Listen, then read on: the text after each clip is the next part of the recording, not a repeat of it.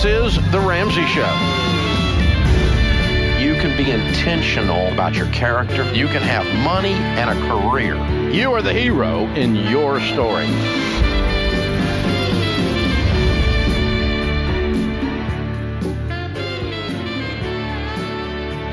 Live from the headquarters of Ramsey Solutions, broadcasting from the Dollar Car Rental Studio, it's The Ramsey Show, where America hangs out to have a conversation about your life and your money.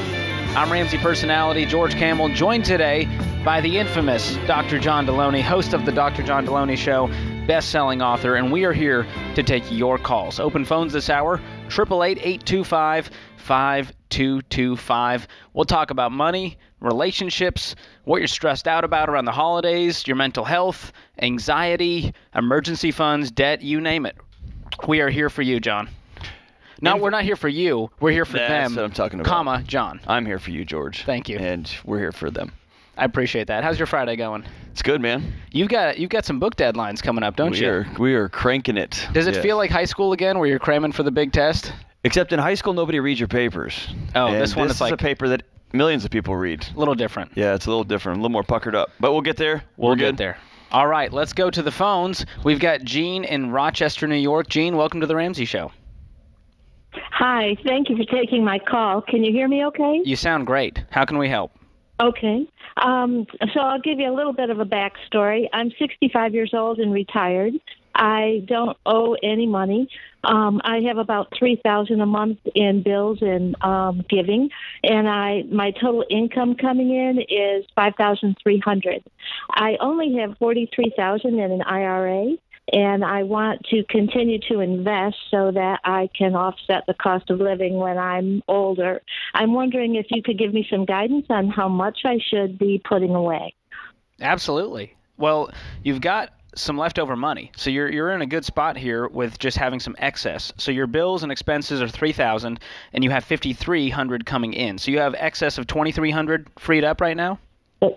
That's correct. Where do you get that $5,000? What are you doing?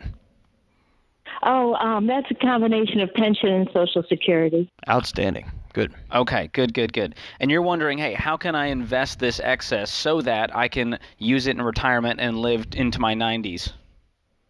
I'd like to know how much of it, because some of it I want to have a little fun with, and but I know I need to put some of it away. So I'm wondering what a good ratio would be.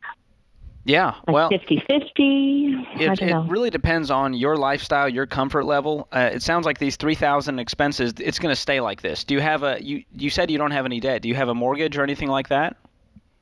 No, I've paid everything off. Wow. Gene, way to go. Thanks. I feel pretty good about it. You should. You should be smiling from ear to ear. This is awesome. It was a long haul. Yes, I'm really happy about it. Thank you. Well, when you say you want to go have some fun, what are you thinking of? What kind of fun you want to have? I'd like to take vacations, which I haven't done in a long time. And, buy things for the house, go out with my friends, just things like that. I love it. Well, this is going to be a line item in your budget, and so decide, hey, how much do I want to set aside for vacations?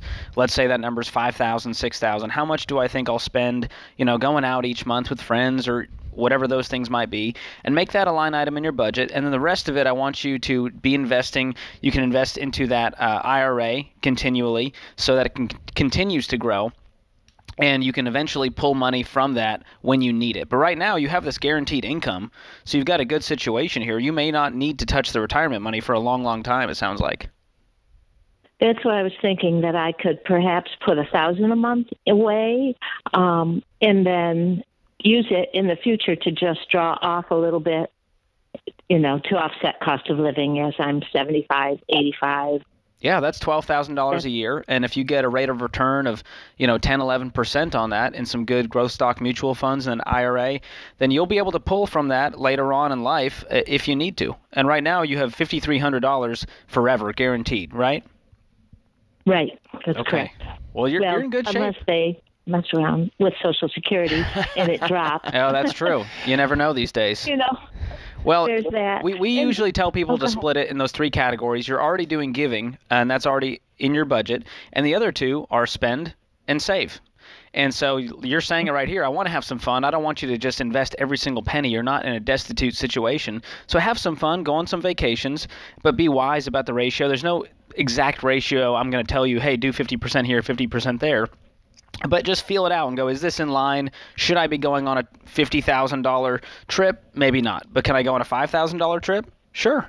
And if you do it all with cash and you don't go into debt, you've put yourself in a fantastic position that most people your age have not. And so you have the benefit of having a little bit of freedom here. All right. That sounds good. Thank you very much. Yeah, thanks so much for the call, Gene. All right, let's go to John in Chicago, Illinois. John, welcome to the Ramsey Show. Hi, how are you guys doing? Doing great. How can we help?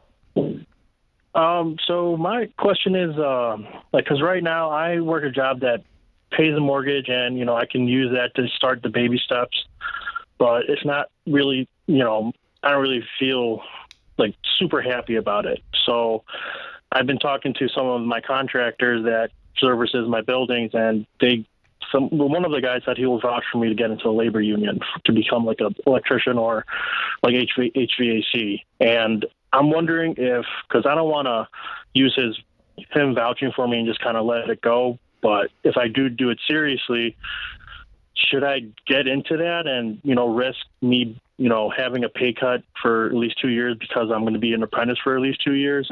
But what kind of pay cut are we talking? What are you making now and what would you go down to? Well, right now I make 25, and he was saying that apprentices right now make around 15. Is that per hour? Yes. Okay. So that's a big jump to be going down $10 an hour from 25 to 15 for 2 years. What are your family responsibilities right now financially?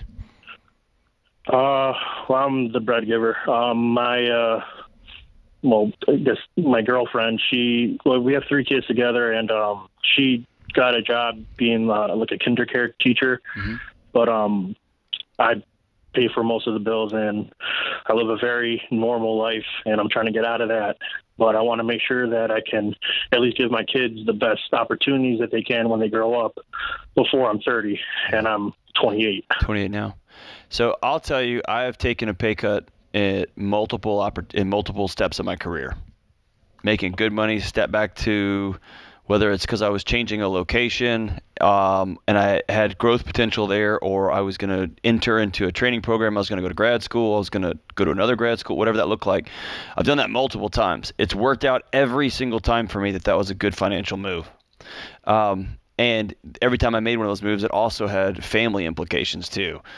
It's really going to, as far as I know, man, it's going to depend on, can you guys afford to take this cut? Can you pay your bills and eat? Will your wife work 2 or 3 jobs on top of what she's already doing so that you can go to do this apprenticeship debt-free, and then you can cross that line? I don't have any problem with you taking a break for a couple of years to make less money, to get trained up, to go make more money at another job. But man, you got to be smart and don't go into any more debt. Yeah, clean up this mess, stick with this job until you have the financial freedom to make a jump like that. This is The Ramsey Show.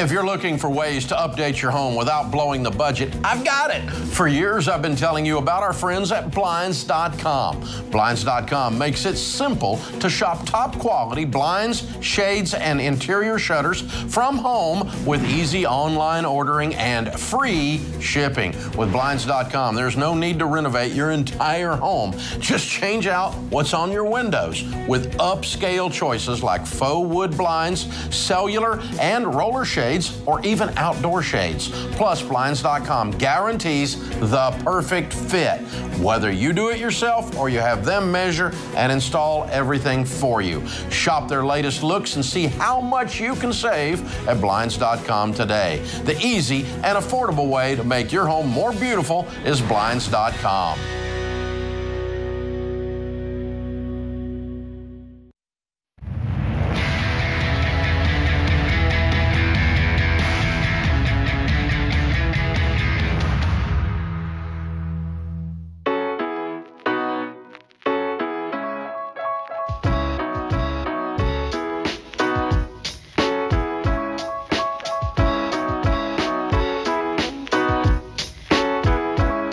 right, guys, the Christmas countdown is on, and we are having a great time handing out cash as part of our Christmas cash giveaway. It's one of my spiritual gifts to give away Dave's money. And if you didn't know, giving is some of the most fun you'll ever have with money. And every year, here at Ramsey Solutions, we celebrate Christmas with our Ramsey Show listeners with an awesome tradition, our Ramsey Christmas Cash Giveaway. And this year, we're giving away $500 every single week and a grand prize of $5,000. You can enter every single day to increase your chances of winning. Just go to RamseySolutions.com/giveaway. And look, we know you're planning to do a lot of giving too. That's why our team has put everything on sale. We've extended our biggest Cyber Monday sale to last till the end of the week. So you can get up to 79% off right now. We've got special deals for everyone on your list. It's the perfect day to get Christy Wright's 2022 Goal Planner, John Deloney's Conversation Cards, Question for Humans, and Ken Coleman's Career Assessment, because these are the lowest prices you're going to see all year. So hurry up, get gifts for your friends and family, maybe even yourself, because our sale ends real soon. Shop our biggest Cyber Monday sale yet at our online store at RamseySolutions.com. Open phones this hour, 888-825-5225. I'm George Campbell, joined today by my colleague, John Deloney. We're taking your calls. And Tobias is on the line in Trenton, New Jersey. Tobias, welcome to the Ramsey Show. Hi, how you doing? Good, how are you? How can we help? Great. So I inherited money when I was a young boy, and now it was put in mutual funds for me, and now it got about $80,000 in there, and I'm looking to buy a house somewhat in the near future. I want to know if I should continue contributing to that. So you've been contributing to this mutual fund on top of what was inherited? No. Oh, okay. So where are you at financially? How old are you, and do you have any debt currently? I don't have debt. I'm debt-free, and 27 years old. Awesome. Do you have an emergency fund of 3 to 6 months saved? Yes. Fantastic. And that's outside of all the inheritance you have here. Tobias, man, you're crushing it, brother. Good Way for to you, go. man. Thank you. So you want to use this money to possibly buy your first home?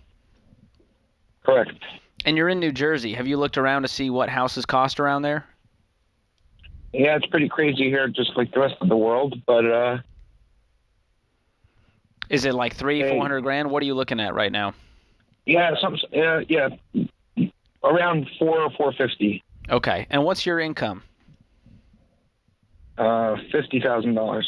$50K.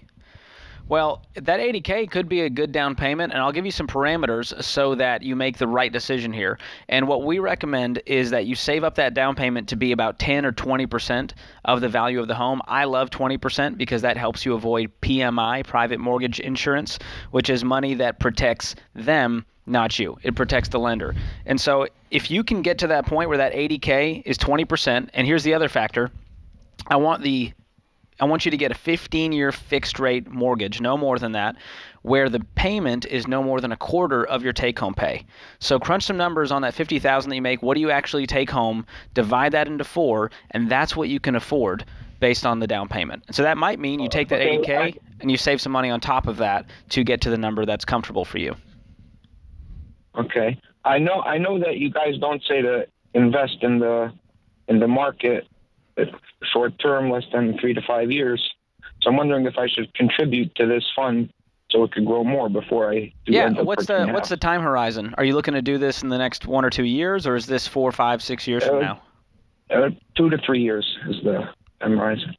Yeah. Under 3 years, I get a little hesitant because there's a lot that could happen in the market, and there's a chance that it could dip. And so if you've got a set timeline for this, that's a little bit risky to be putting in the market. I mean, your mutual funds are already in the market. So I don't mind you contributing to this to add to it and watching it grow, but I'd give it 3+ years. And at that point, you could have, $100,000-$150,000 in there, which is going to give you a great down payment, and with $50K income, you'll actually be able to afford a mortgage payment in New Jersey, which is pretty cool. Well, and just you can put it in that account. When I was going to buy a house, if it was about 2 years, I had lead time. I just went and opened an account at a credit union, man. And my goal wasn't to make a bunch of money on the cash. It was just to store it in a safe place until I was ready to use it all. You know what I mean? Yeah. So I should take it out? I would leave it in there for now, but when, like what John is saying is once you get close, you're like, hey, I'm within a year of getting this house, I would cash it out and put it in a money market account, a high yield savings account, just park it somewhere safe that you have access to where it's not in the market, to where it's not, subject to all the risk. All right, thank you. Yeah, thanks so much for the call, man. Appreciate it. Lori joins us in Dayton, Ohio. Lori, welcome to the Ramsey Show. Hello. Hey, how are you? Good. How are you? Doing great. How can we help today? Well, I have a question really about budgeting and saving for like big ticket items or retirement. We don't have any debt, Awesome. but we just have a hard time. We pay cash for everything, but we just seem to have a hard time like buckling down and getting that savings in the bank like we need to. For the big ticket items. So you're talking about like a sinking fund where you say, all right, we need to save $600. We're going to save $100 a month for 6 months. But, well, it's our emergency fund, and my husband has his own business, so we don't have health insurance. And you don't have health insurance right now? No. Oh boy, you just got a new priority today on this Friday afternoon. When you say a couple says we are just really struggling, is it you? Is it him? One of you is probably on board, and one of you is probably a little bit wheeling and dealing. No, we're both on board. Okay. We are, but I mean, we have had health insurance since my 19-year-old was a year and a half. And you were playing roulette. Yeah. But when it comes to budgeting, who blows the budget? Well, I would say we just have a lot of expenses, and we had a couple financial. We've had to start over pretty much like 2 times, and I think we just kind of we're like deer in the headlights, and so we just kind of like don't know what to do, so we just don't do anything. What kind of budget are you guys doing right now? Are you using every dollar? Are you doing an Excel spreadsheet? Is this on paper? It's on paper, and I do it. I basically do it. Yeah, and we've got everything on automatic payment, You're saying whatever happens on paper does not match reality. I'm just saying there's really just not I just don't know what to do. So here's what I want you to do. Lori. Sometimes when we have major life events, major setbacks, or when life just Control-Alt-Deletes us, right? We have a plan, we're moving along down the road, all of a sudden it just rattles our cage, whatever happens. The car falls apart, kid gets sick, husband passes away, whatever it is. What you said, you described it perfectly, that deer in headlights, that's a neurological issue. Your brain just goes into neutral for a season. It's called grief, okay? Here's what I want you and your husband to do. I want you all to go out together, okay? You can go to breakfast together. I like that. Our friend Anthony loves dinner, whatever it is. You all go by yourself and plan to spend a few hours. And I want you to take a notepad, and I want you to look at each other and be honest and have no electronics. And I want you to talk about and write down, get out of your head, and put on paper, here's our frustrations, here's the milestones we missed, here's where I'm getting stuck, here's where I feel like I can't move. I want you to get it out of your body, get it out of your head, get it out of your heart, get it onto paper so you can look at it. And then when you write these stories down, whatever these stories happen to be, I want you to demand evidence from these stories. Is this true? Are we really never going to be able to get back on track? No, you can't. Am I really the worst spender ever? Nope. I had a bad couple of years, and tomorrow everything changes. And I want you to come up with a new plan together on paper. You're going to commit at this dinner. This is the moment that we change everything. And then you're going to go get health insurance, for God's sake. Hey, Lori, hang on. I'm going to have Austin, our phone screener, pick up and give you guys a year to Ramsey Plus. That's going to give you access to every dollar, our budgeting tool, and Financial Peace University. Go through the videos, do the budget with him, get on the same page, and you guys will find some progress. Thanks for calling in.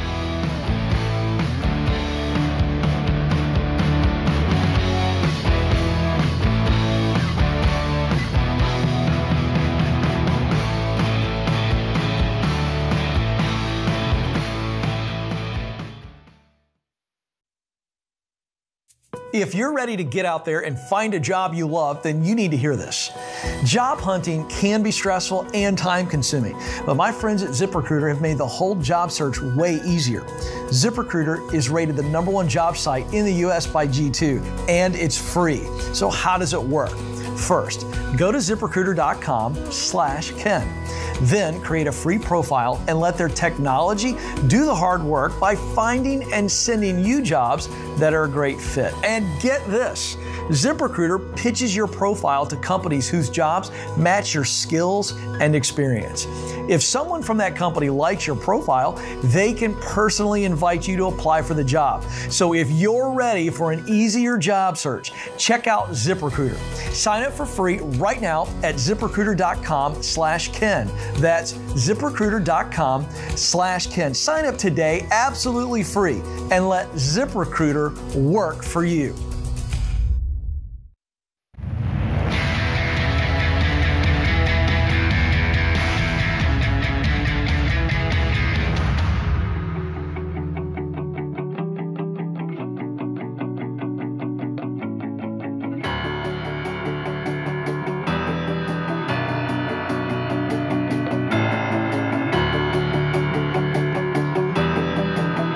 I'm George Camel, joined today by my co-host John Deloney. This is The Ramsey Show.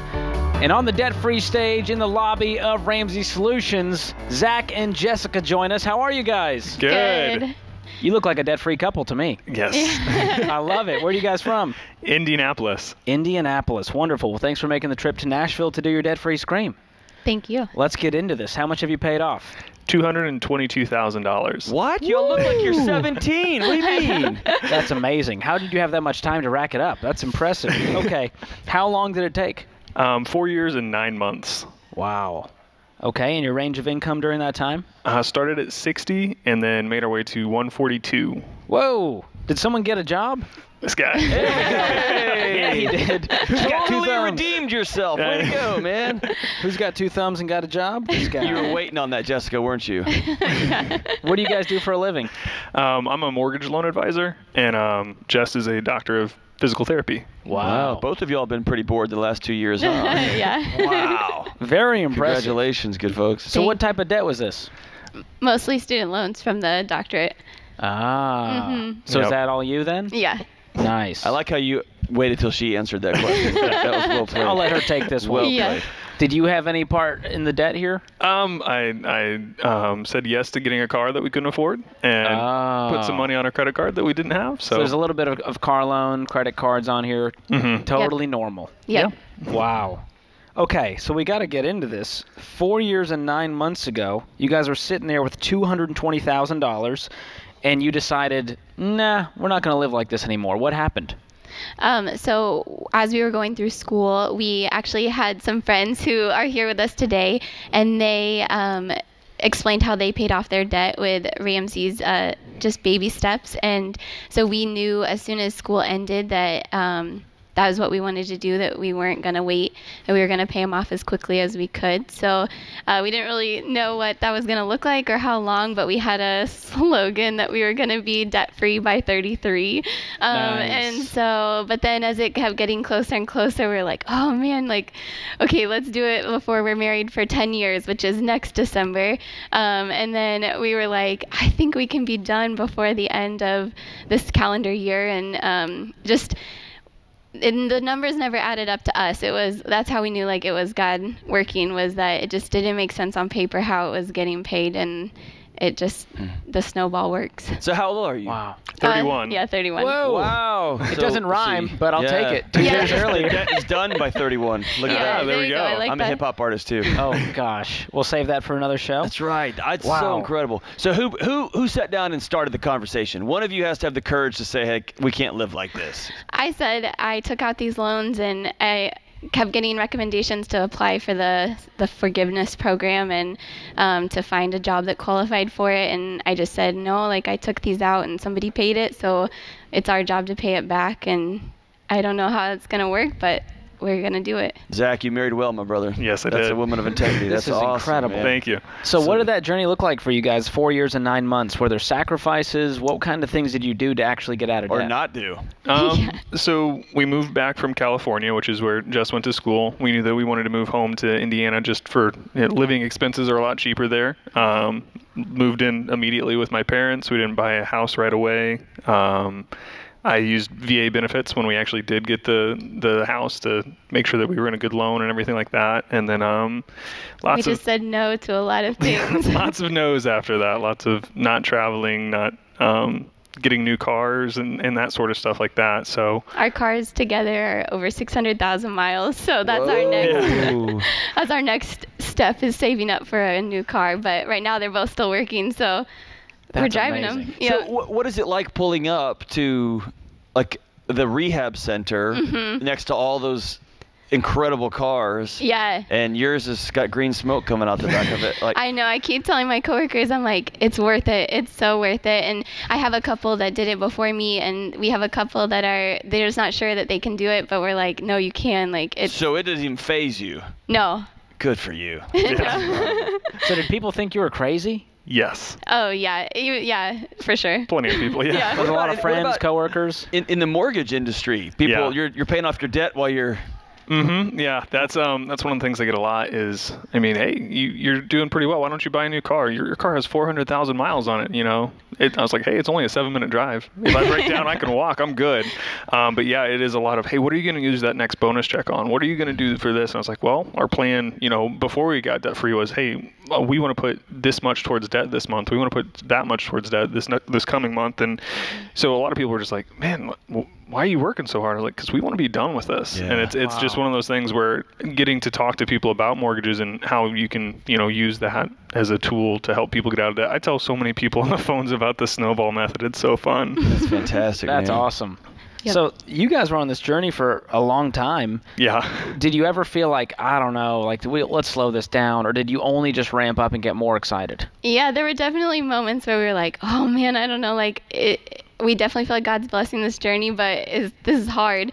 And the podcast, the Dave Ramsey podcast, is honestly like, that's what we would always go to. Like, we would go on a run, put on the podcast, and like just listen to the stories of people that did it. And we actually had 2 classmates who also did the debt-free scream, and we just would listen to their story and like, okay, we can do this. And we have a bunch of classmates that we graduated with that we're all kind of doing it together. And so when we see them, we check in with each other, like, how's it going? And we all have young kids too, so we're kind of in the same phase of life, and that helped a ton. I saw those 2 beautiful kids on the screen in here. Yes. So what's it like in your souls, thinking that, understanding that they're never gonna understand what y'all went through? Yeah, that guilt, that shame, that pile, just being under that big blanket. Yeah, the weight. I mean, for us, it's a big tool that we can use to explain the gospel to them too, how God paid our debt, and just for them to change their, like, to never know that, right? To just do things completely different, to do it weird, right? Like, to not be normal, and just to change our family tree. That was kind of the big thing we kept going back to, was we want the girls to live differently than we did. What an incredible couple. I'm so proud of you guys. Y'all made my day better. I know. It really did. Cheer up my spirit here. Off air, if you could talk to George, you mentioned that you run. He's not big into exercise, but maybe you can teach him a few things. We'll I see. paid my debt. I'm not running anymore, John. There you go. Well, we've got a copy of Dave's new book, Baby Steps Millionaires. That's the next chapter in your story. I mean, you guys are 31 years old, completely debt-free, incredible income. You got these sweet little kids. You guys are going to be millionaires before you know it. Yep. That's incredible. We also have a copy of the Total Money Makeover so that you can pass it along and maybe get one of those people who thought you were crazy on board to do this plan. Get them running and listening to the Ramsey Show podcast. Yeah, thank you. Thank you. This is fantastic. Well, let's get to it. The moment we've all been waiting for. Zach and Jessica from Indianapolis, $220,000 paid off in 4 years and 9 months, making $60,000 up to $142,000. Count it down. Let's hear a debt-free scream. 3, 2, 1. We're debt-free!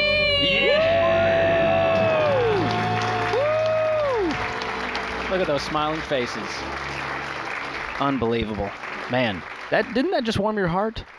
Yeah, they're just an incredible couple. I'm like, I feel like I'm not a good person after talking with people like that. They're just they are 10 years ahead of me when it comes to Maturity-wise? Yes, maturity. Most children are. That's very fair. Well played. But they are incredible. The fact they dug themselves a big hole, and then they had the courage to call reality and say, we got to do something about this. And then they worked for 4 years and made it happen. Yeah, most people in their 20s, they've got $220,000 in debt. They just go, yeah, I mean... It's not real. It's monopoly money. It's monopoly money. Yeah. Well, we'll go to the grave with the student loans. We'll just bank on forgiveness for the next decade. And they just decided to make a choice. And I love what she said. I took that loan out. It was up to me to pay that loan back. I remember feeling that exact same thing. That level of personal responsibility is huge. It's awesome. Man, super proud of you guys. Zach and Jessica, way to go. This is The Ramsey Show.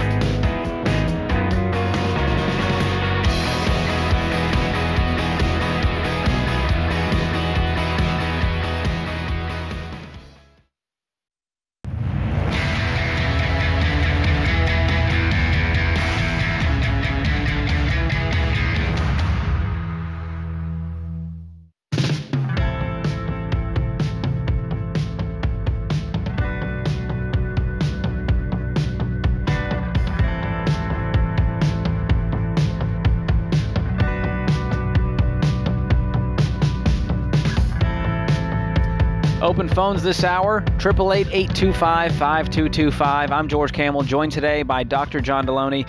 Give us a call about your life, your money, your mental health, your relationships, whatever you want to talk about, we are here for you. Our question of the day comes from Blinds.com. Find out for yourself why Blinds.com is the #1 online retailer of custom window coverings. You get free samples, free shipping, and with the new promos they run every month, you'll save even more. Use promo code Ramsey to get the best deal. Today's question comes from Hannah in Maryland. Hannah asks, how do I guide my boyfriend in making a pivotal career move? I could just stop you right there and say you don't, but we'll continue. He's 32 and in residency. Most doctors go for clinical careers, but his passion lies in medical research. The problem, this is great. The problem is that a career in medical research pays significantly less than a clinical career. Research grants pay about $60,000 a year and allow you to do clinical work, making up to another $100,000 a year. A strictly clinical career starts at about $300,000 and goes up from there. If money was not a factor, he would choose the research career. He has $500,000 in student loans. We'd like to get married and have a big family someday. How do I help him make sense of what he would be giving up by going with the lower paying option? How does one weigh their passions with what makes financial sense? Is this a case where passion needs to be thrown by the wayside? There's so much here. There's a lot going on, John. I'll let you go first. Hannah,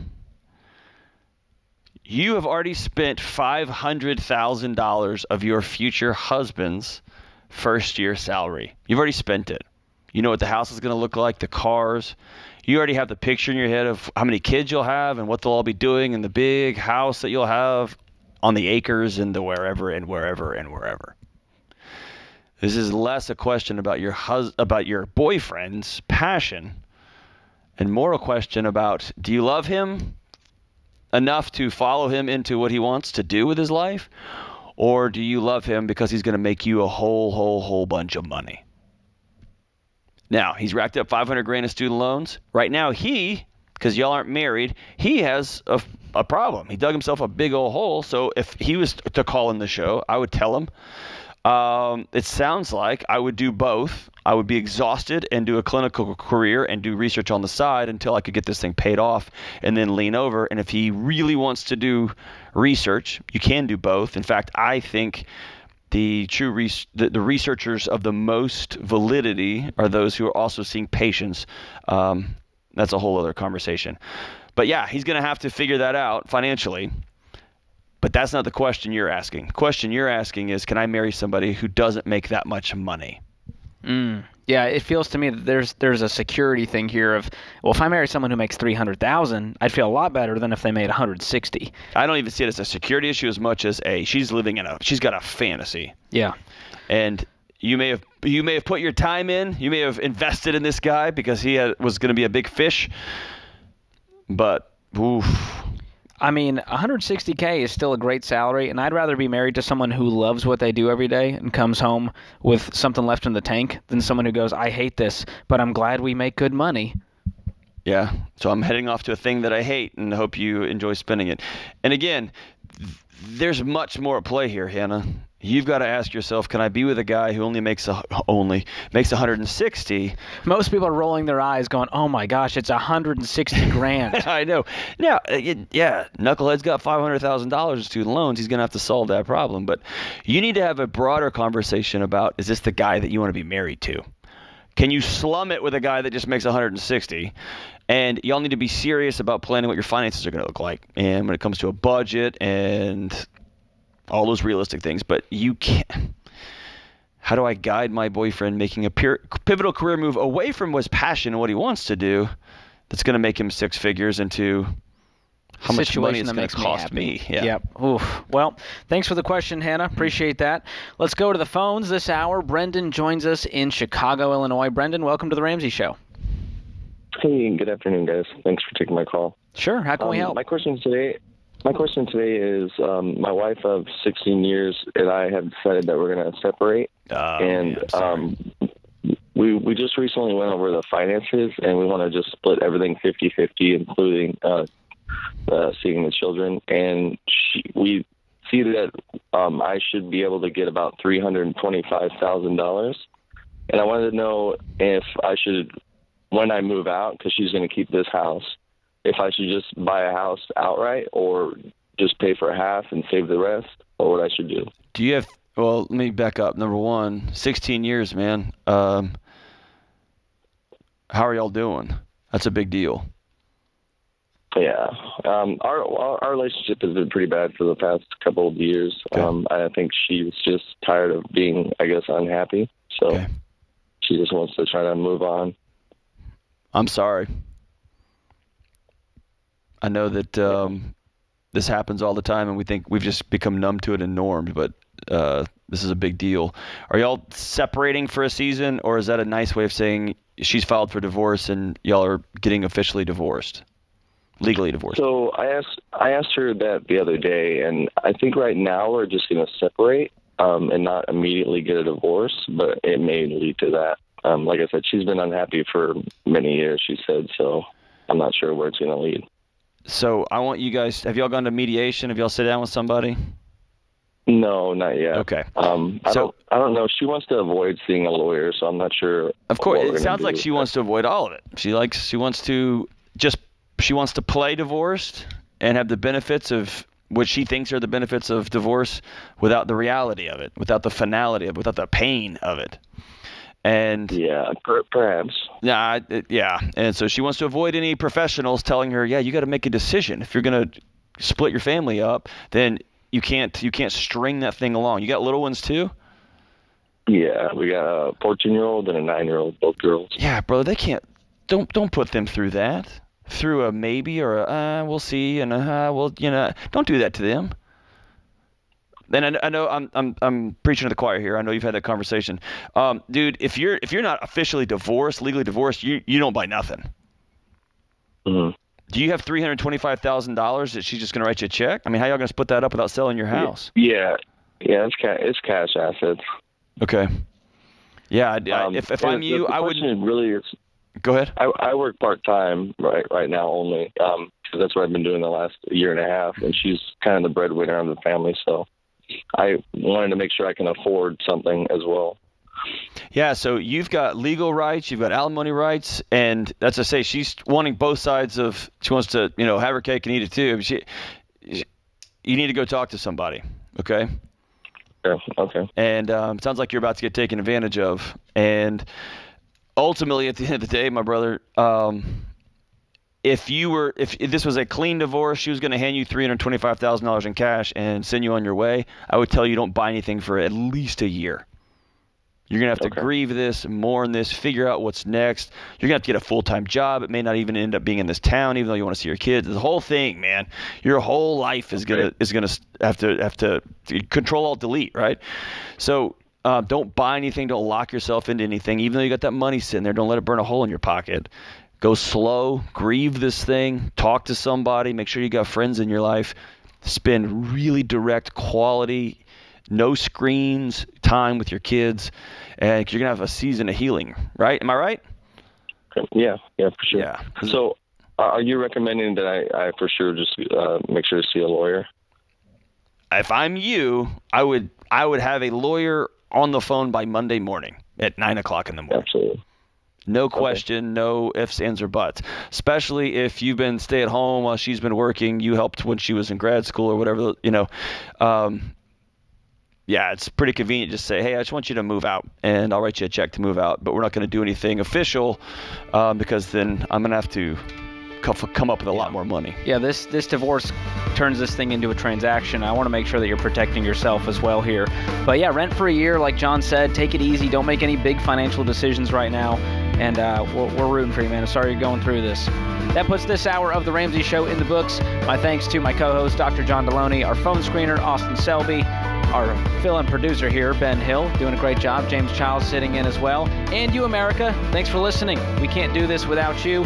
We'll be back with you before you know it. Until then, spend wisely, save intentionally, and give generously.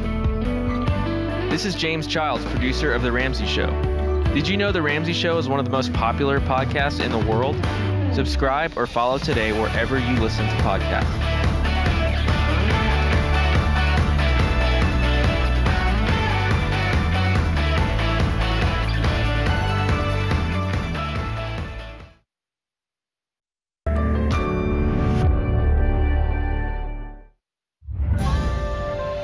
This is The Ramsey Show.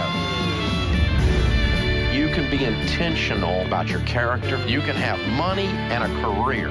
You are the hero in your story.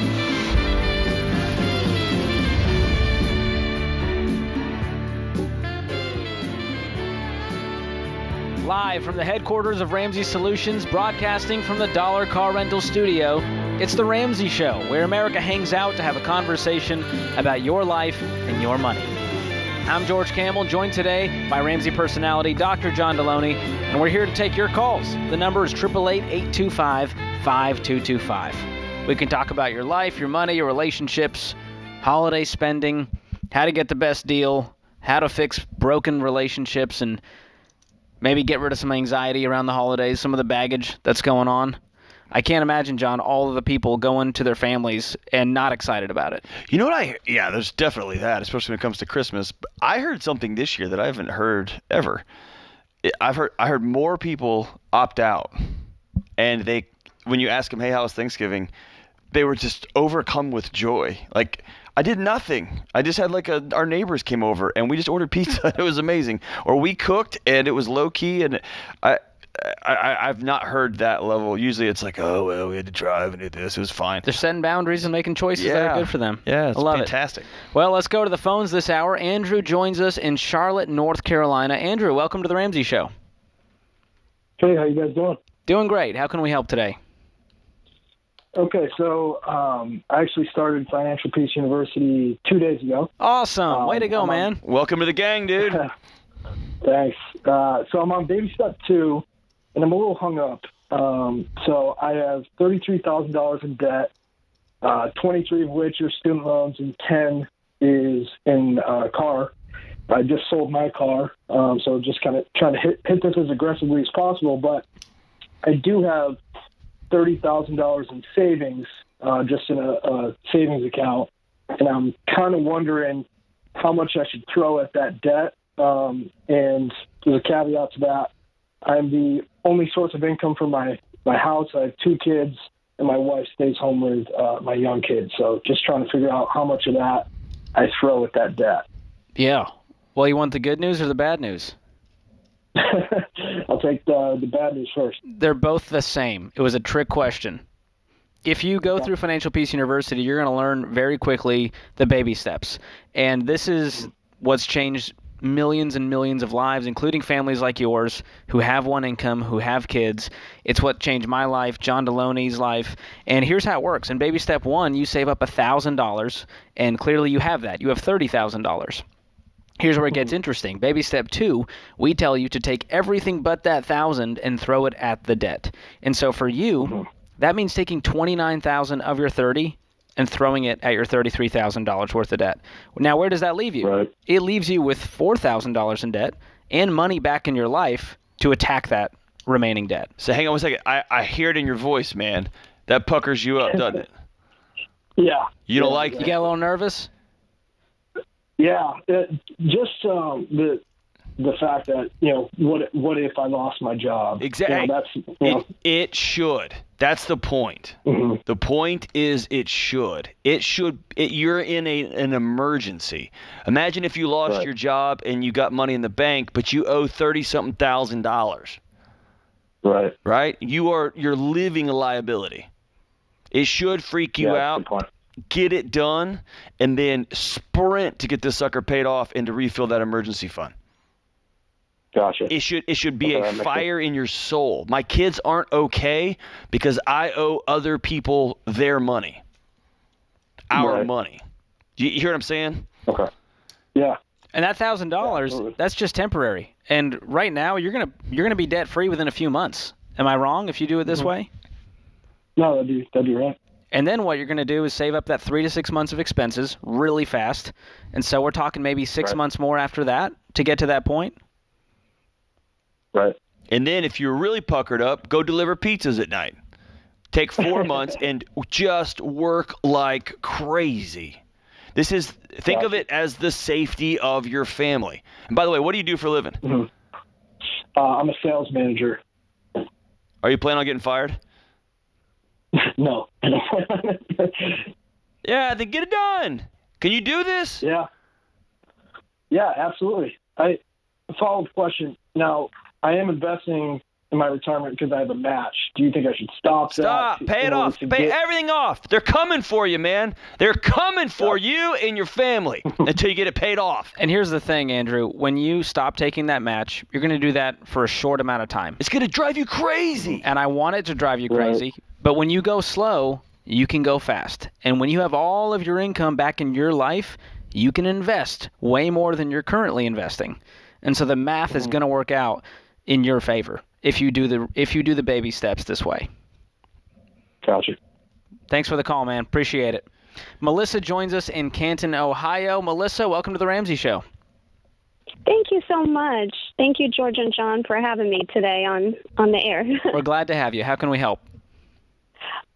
Well, my husband and I are in baby step 6. Awesome. And thank you.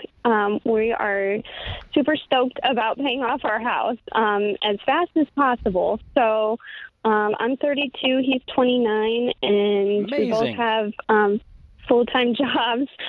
And we bought our house for $170,000, and we still have about $86,000 left on the mortgage.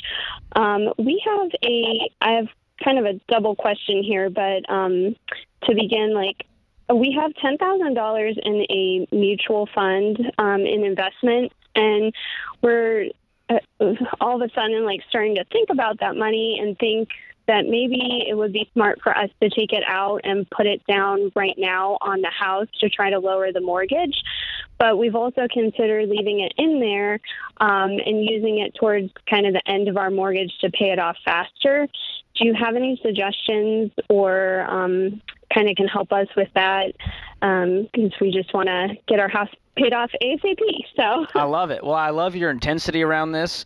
You have 86 left, and you have 10, and this is just sitting. This is non-retirement, right? This is just like in a general brokerage account. Correct. We have about $50,000 in retirement, and my husband's contributing 15%. Awesome. Well, you're doing everything the right way, and if I'm you guys, I'm cashing this mutual fund out and slapping it on the mortgage. And when you see that progress, you're going to get a little giddy up in your step, and you're going to be even closer to paying this house off. So that's my take, and I'll tell you that as a guy who is 32 years old, and I'm 12 days away from paying off my house. What? 12 days, John. Hey, so I was about to say, Melissa, we're living parallel lives. I am pathological about paying my house off too. I was about to challenge George to who can get it done faster. Don't challenge me. And I'm super not doing that. But hey, you said we've only paid off this much. You put this $10,000, you're basically halfway home. So flip it around and say, I'm 32 and I've already paid off half of my house.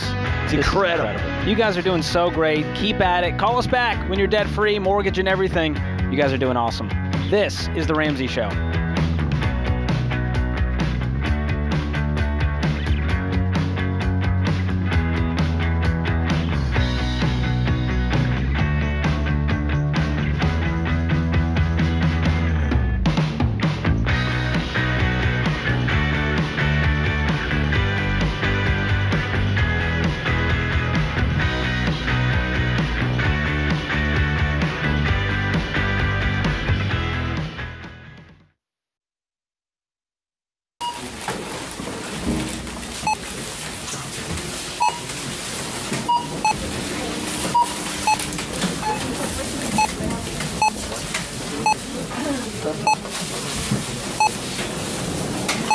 Still on baby step number 1, eh? How'd you guess? With healthcare costs rising, learn how Christian Healthcare Ministries can help you make the most out of your budget. Visit chministries.org/budget. Don't worry, it's worth it.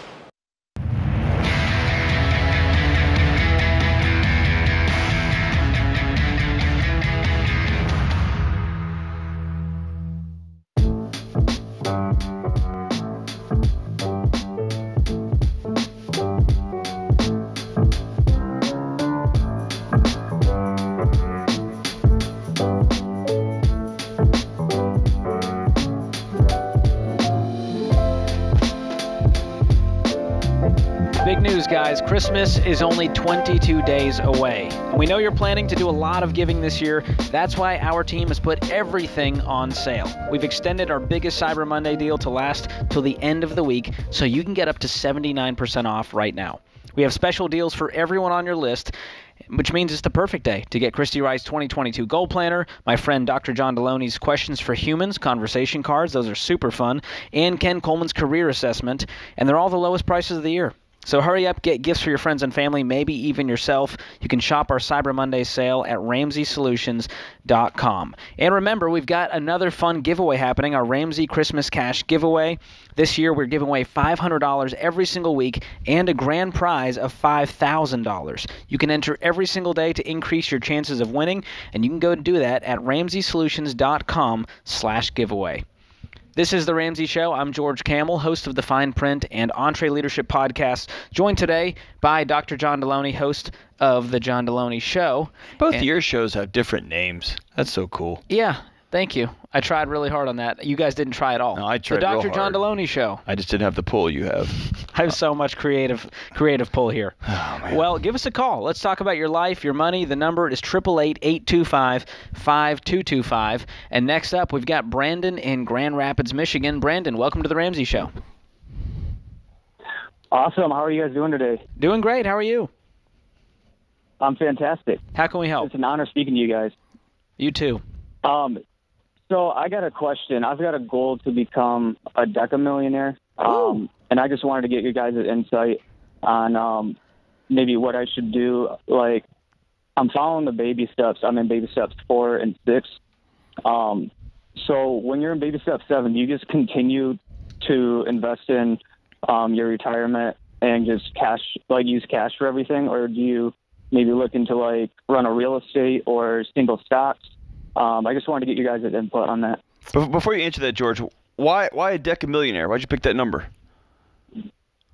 It's just a goal of mine. I don't know. I'm an overachiever, I guess. I don't know. It's just a personal goal. How old are you? 27.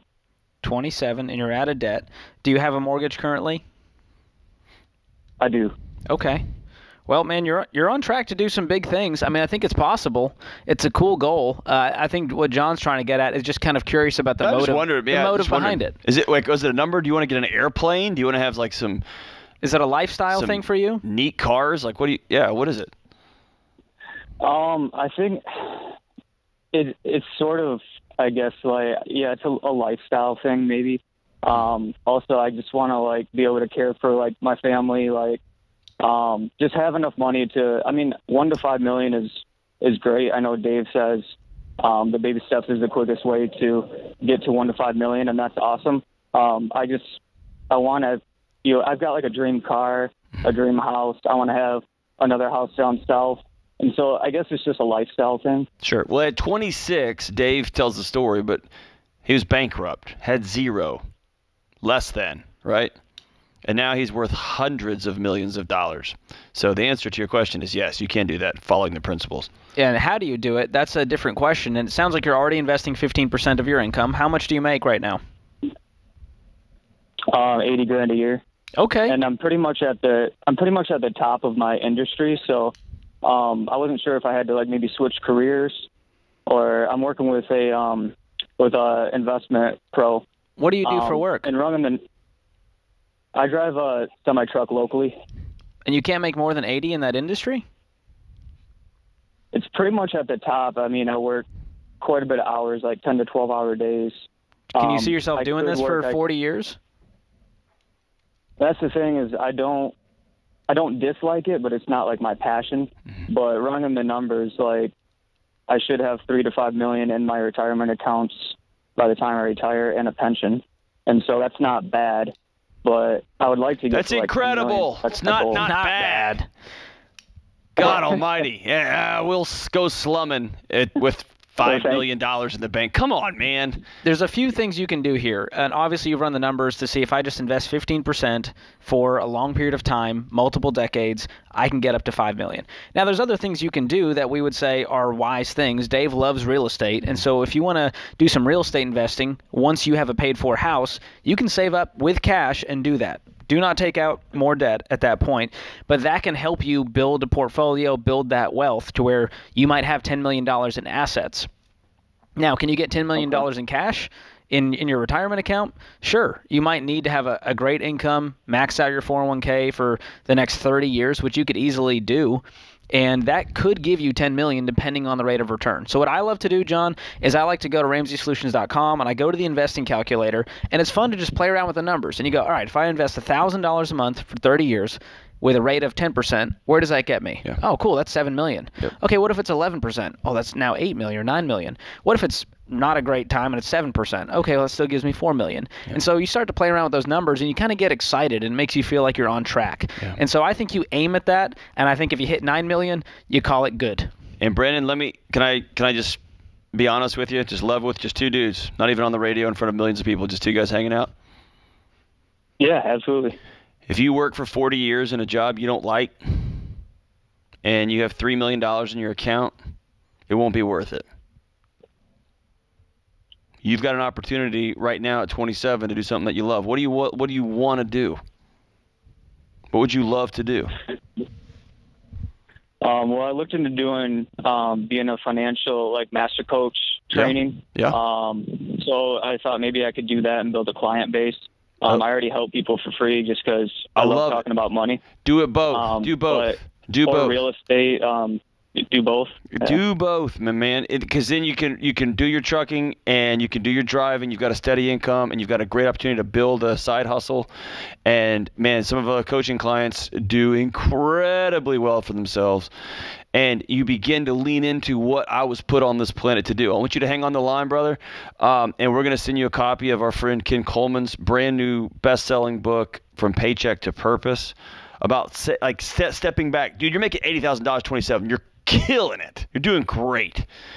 But what I'm telling you is 40 years from now, at the end, man, if you've worked for a paycheck, man, it's great to take care of your family. I don't want to poo-poo on $3 million, for real. But, man, right now you are somebody who is thinking ahead. You're somebody who's intentional, and I want you to think about, man, if I could really lean into what I want to do. Do I want to run my own trucking company? Do I want to run my own coaching practice? What do I want to do, man? And we're going to give you that book, and it's got the steps to walk you through that. Is that cool? Awesome. I appreciate it so much. I love your podcast, by the way. I listen to that podcast as well while I'm driving. Way better than Georgia's, right? That hurts. I'm just kidding. You guys both, I love both your podcasts. No, I mess with you. Thanks, Brandon. Hey, I want you to keep those great goals, keep them out there, but I never want you to forget why you're chasing down that money. Okay? All right.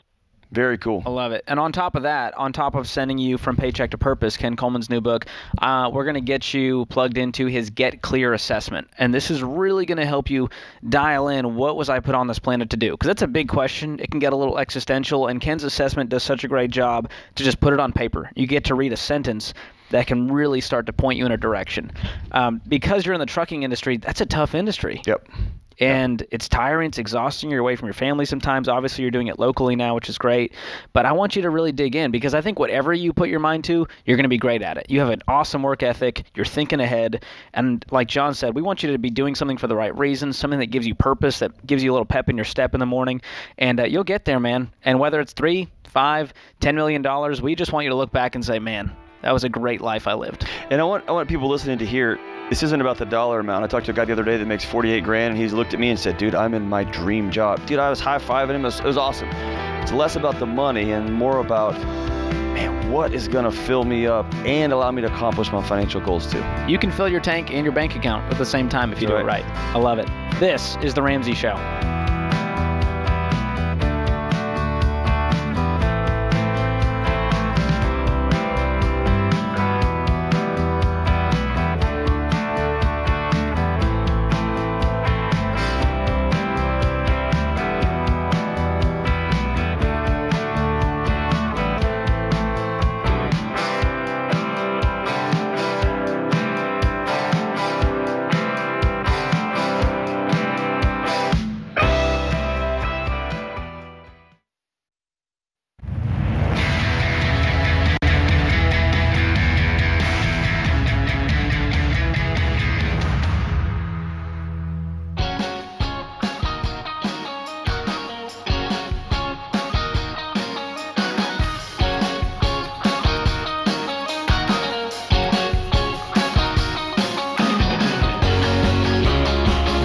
Listening to The Ramsey Show. I'm George Campbell, joined today by my co-host, Dr. John Deloney.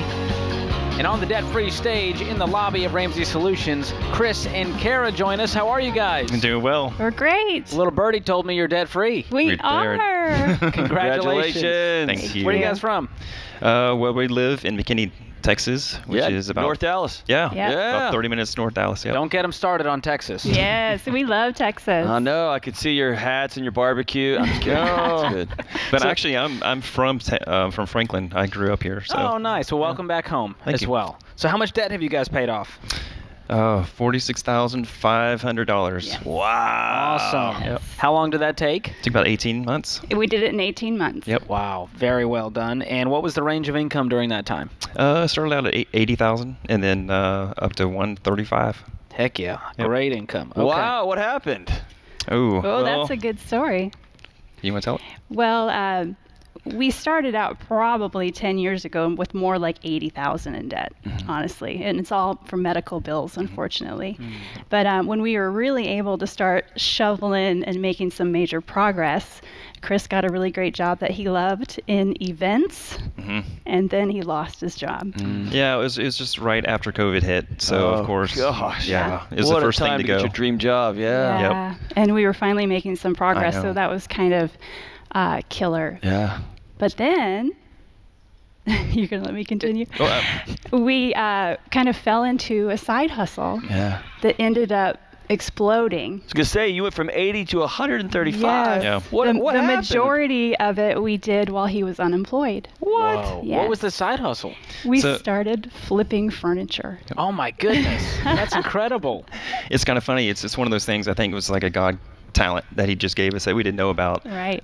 It was probably 3 days after I lost my job. We were kind of sitting there and just going, what are we going to do? And I mean, we literally just sat there and prayed about it and said, okay, Lord, we put this in your hands and we know that you're going to lead us and guide us. And he actually came through. I mean, just a week later. I mean, it's one of those things where Kara's like, I tell you what, I've always wanted our bedroom furniture changed because it's so outdated. I mean, it's 18 years old, and it was cherry, so it's really out of style. So she's like, "Hey, why don't you, since you're not doing anything, why don't you go ahead and paint this weekend?" And I was like, "Chris, since you're not busy." Yeah, I was like, "I don't know how to do this." So we watched a couple videos, and you know what? I just went to town and over the weekend, and we redid our furniture. And she just happened to put it on Facebook, and it was just like, Look what we did over the weekend, and everybody just started going, "Oh my gosh, we do ours," which I was like, "Oh no, I don't want to mess up your furniture." You know? Wow. So and it turned into an incredible job. It did, yes. What was the most you guys made from like one flip?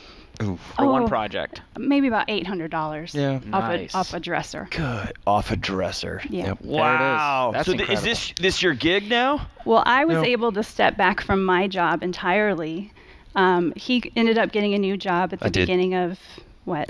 December, a year ago. A year ago. Next week. So I work for Makita. Okay. Yeah, right now. So I'm in sales. Congratulations. It's awesome. Very cool. And you're just flipping furniture? Yes, and I stepped back from my job. I used to be a billing consultant for insurance companies and things like that. So the furniture was doing so well that I was able to step back and run the furniture business instead. You mean you'd rather just run the furniture business and talk to insurance billing all Yes. day? No way.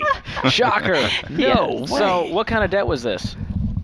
Oh, it was medical. It was all medical. Yeah. All medical. Yep. Wow. What happened? When our son was 3.5, he was diagnosed with autism. Okay. Yeah, and so the treatments that were helping him were not covered by our insurance. Oh, wow. So we continued to take out credit cards to get him better. Serve. Yeah. So, and at the time we were really living paycheck to paycheck. Yeah. So, and it was always like, we had taken the awesome thing about the story is right before he was diagnosed, we had taken Financial Peace University. Yep. So we knew we were there, we were ready, and we didn't have any debt previously. We were already ready to tackle baby step number 3. Yep. And then that happened. Yeah. Wow. And so getting through it, we knew what we had to do when we got to like a point where we could stop, and catch our breath. What was this point? Because this is a while back, but 18 months ago, something changed. What happened that got you on this journey?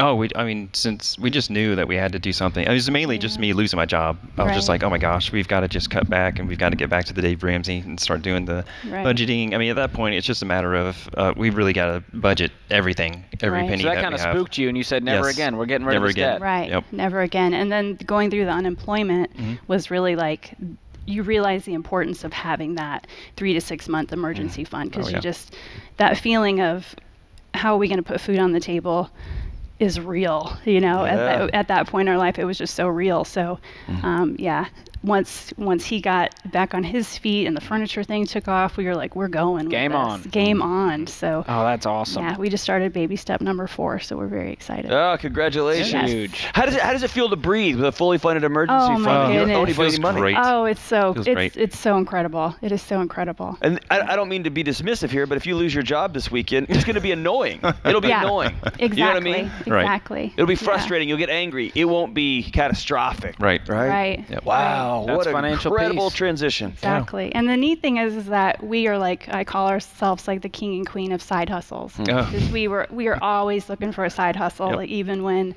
we lived paycheck to paycheck, it was like whatever we could do on the side to start chipping away at this. And then through furniture flipping, we were asked if we were ever thought about doing a YouTube channel. And so we started a YouTube channel about 6 months ago. We got monetized really quick. Awesome. Yep. Yeah, so now we make money in our sleep off of people watching us flip furniture online. Great. This story's come full circle. So it's really neat. America, right? Yes, Way to go. that's awesome. right. Yes. So what do you tell people, a couple like yourselves, they've got the kids, they're sitting with this debt, they feel the anxiety. What do you tell them the key to getting out of debt is? Oh, I would say don't give up. Yeah. I know there's a wide range of people that are listening to this, but no matter where you are, if you're in baby step 1 or 2, I know it's hard, and I'm sure a lot of us are just used to spending a certain amount of money, and then all of a sudden you're in this position where you're like, I've got to just budget every single thing, and it's gonna be hard, but I would just say, it's easy to quit, but don't do it. It's worth it. If you haven't gone through financial university, definitely do it. It's a small investment, but it's something that's really going to change your life. Yes. Like you said earlier, it's just one of those things where, the that weight is just lifted off. And I mean, each time that you make a milestone, whether it's cutting up a credit card or whatever, getting to the next baby step is just so rewarding. So don't give up. It's worth it. It's incredible. And you got the kids with you today. Bring We them up do. here. What are their names and ages? This is Dominic. He's 13. Hey, Dominic. And this is Scarlett, and she's almost 10 next week. Wow. And they got to watch their parents sacrifice, claw, get out of this debt, change their family tree, change their legacy. Yes. I love it. Well, we've got a copy of Dave Ramsey's brand new book. It's not even out yet. You get the advanced copy, Awesome. Baby Steps Millionaires. That's definitely your next chapter as you change your family tree. And we also have a copy of the Total Money Makeover that you can give to someone who says, how the heck did you do this? Right. You can say furniture flipping and Dave Ramsey. That's right. I love it. All right, you guys ready? You've been practicing? We're ready. Let's do this thing. All right. Ready? It's Chris and Kara and Dominic and Scarlett from McKinney, Texas. All right. $46,500 paid off in 18 months, making 80 up to 135, flipping furniture, doing the YouTube channel. Count it down. Let's hear a debt-free scream. 3, 2, 1. We're debt-free!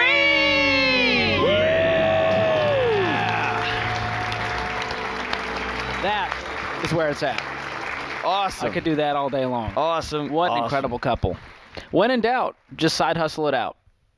There you go. Oh, they were resilient. Nothing was going to stop them. This was an incredible clip until you started rapping just then. Sorry, you're right. Usually you're the one rapping. I'm great. Chris and Kara just had a great story, and you tried to rhyme it up I'm here sorry, at the end. John. You're right. That was a downer. That's all right. Well, they really are an incredible family. It's amazing. And what'd you say? When in doubt, side hustle it out. Side hustle it out. No one's ever going to tweet that. It's never. They shouldn't. But that's Chris and Kara's story. We're proud of you guys. You're an amazing couple.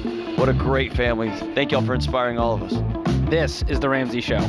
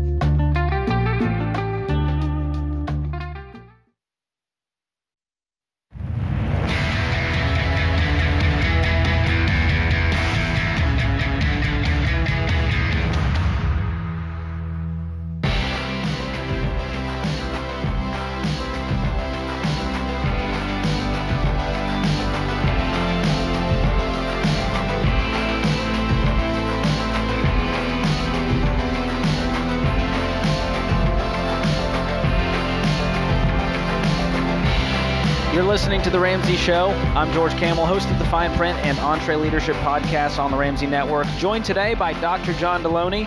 And John, you've got a new thingy out that has been going. It's been going bananas. And it's a deck of cards called Questions for Humans. And here's the thing: over Thanksgiving, my wife was like, "Hey, make sure you grab a pack on your way out. That's all I want to do this Thanksgiving." I don't know what. Did you pay her for that? I did not.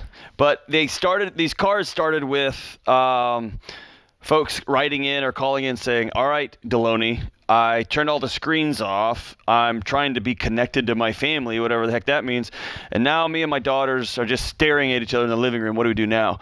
And I realized, man, many of us for years have been so disconnected from our families that we don't even know how to start that first conversation. It sounds so trivial. We've forgotten how to so connect. Lame. Yes. Or we go to dinner with our boyfriend or girlfriend or our spouse, and if we're not talking about politics, not talking about COVID, and we're not talking about our kids, we don't got nothing else to talk about. Or with grandparents, you're like, "God, please don't mention that." And with the little ones, so we created a pack for families, and thinking about young kids and grandparents and parents, something to do in the car on the way home from school. That's not just, "How was your day?" "Fine." That's not a good enough answer. It's fine. One for friends, just people hanging out at a bar, grab a drink or grab a coffee. And then we got one for couples. I love it. So let's do one real quick. You ready? Okay, we're doing it live. All right, doing it live. This Just is a pick true one. random selection. I'm going to choose a card from the deck. This is very dangerous. Oh, this is a fun one. What's the most overrated holiday? Oh, man. Don't hurt anyone's feelings, John. Yeah, you can't say that. I'm about to get us canceled. I don't know. What do you think it is? I'm going to go Valentine's Day. You hate love, huh? No, I just hate the anxiety of like we got to get the reservations. It's got to be on this day. You've got to do it this way. And so we just decided, you know what? Just getting a pizza and writing a card, celebrating each other is enough for us. But the marketing around it. So I'll just go back to my original question. Why do you hate love, Oh George? my gosh! Listen, it's your turn to answer, John. What's the most overrated holiday? It's got to be like a major holiday. You can't choose some rando. Yeah, probably Halloween. Really? Yeah. Hold on. The guy who's addicted to sugar thinks Halloween's overrated. It's because of that. It's because it's like Diabetes Appreciation Day. It's like it's a terrible holiday where we all just take one night and we're like, how about we all just die a year earlier by shoving... John's officially renamed it. Can we do one more? Sure, absolutely. Okay. Yeah, we can do one more. Before James takes us off the air here. All right, you I'll get to grab choose one this randomly time. here. Ooh, this is a tough one. Who in the room is most likely to become famous? Why? Is neither of us? Neither of us. Yes. I wish Ken Coleman was here. Because he would have said himself. He would have said Ken Coleman. He would have said absolutely Ken Coleman. He's got the best shot. I think you have a better shot, John, because you are you're attractive, tall, handsome guy. Okay, yeah. Continue. You have musical abilities. Continue. You've got 2 PhDs. Keep going. No, I'm done. That's all you're getting from me. Yeah, I was going to say you, but I think that wouldn't be true. I think I'm most likely to be famous. I tried. I had a YouTube channel at 14. It didn't pan out. Didn't pan out? But here I am. Actually, I think James Child is because, yeah, he's the only constant around here. He's going to be here forever. That's right. Well, hey, these cars are really fun. I want to encourage people to grab a pack for the holidays as they make the road trips. They're traveling. They're with their families. You can go to RamseySolutions.com, and you can even get the bundle, and you'll save a few bucks by getting all 3. And they really are a lot of fun. It sparks some cool conversation. They have sold like we way underestimated how much the demand. Yeah, how much they're helping people re-engage with their families. Great. Pick them up. I'm one of those people who's like addicted to their screens. I'm one of those millennials. I've got devices all over. And I realized, oh my gosh, 20 minutes went by and I didn't look at a phone, and I actually feel pretty good right now. And your body said, oh, thanks, George. It's incredible. And then you fixed it by looking at your watch and your phone and your screen. Yeah, my bad. There you go. Well, let's take some calls here. The number is 888-825-5225. Lindsay joins us in Columbia, South Carolina. Lindsay, welcome to The Ramsey Show. Hi, thank you so much. Thanks for taking my call. I enjoy all your podcasts. Oh, thank you so much. How can we help today? Well, I have a quick 2-part question. My husband actually has a really nice 2021 Dodge Ram 2500 series with a Cummins engine. Wow. But we don't pull anything. We don't need that workhorse. We sold the camper, selling everything and getting out of debt. We are completely debt-free except our house. Way to go. And so we're wondering if we should sell that to put on that money on our house and get something. So the truck's paid for? The truck is paid for. Okay, that's good news. What's left on the mortgage? He had a little windfall. On some stocks, and he paid cash for it. The mortgage is $145. How much is this truck worth? He just got offered $52 from a dealership, so maybe a little more. What'd you guys pay for the truck? We paid, what did we pay for the truck? $50. Wow. So you can make money on this thing and get out of it. Okay, so, hey, the only reason you're calling us, Lindsay, is because one of you wants to keep it and one of you wants to sell it.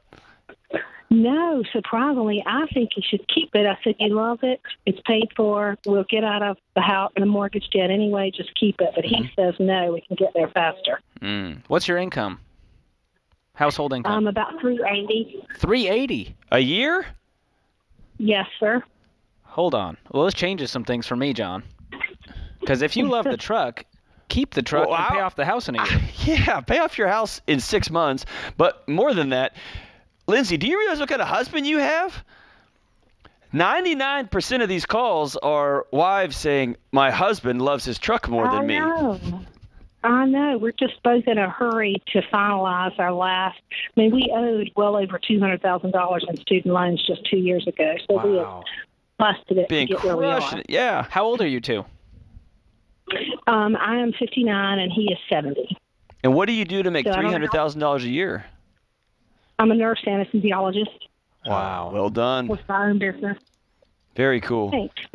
Well, I mean, you guys are at a point where it sounds like the goal of paying off the house is more important than having a sweet truck right now. So is that what we ask ourselves? Is that more important? I'm looking at the priorities and saying, hey, could we buy this truck again a year from now? Or let's say it this way. Right now, because you don't have a camper, so let's take the money off the table. You make $1 jillion, you've got no debt, and you're paying off your mortgage. And you only have 170 left on your house? 145. 145, because you're right there at the end. And we're thinking about selling that the next year. He can smell blood. 600. Your husband can smell blood. If he sells this thing for 50, then he's going to be under 6 figures on that house payment. He can just feel it.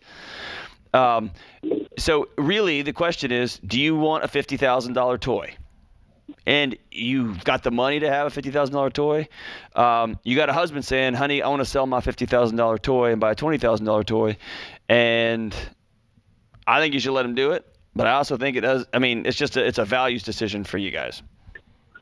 Well, then the other question is, we don't have a huge retirement plan. We've got about $500,000, $600,000 in there now. But of course, I have more years to work, and we have about $20,000 in just a brokerage account because we're maxing out my retirement. Should we take that $20,000 out of the brokerage and throw that on the house as well?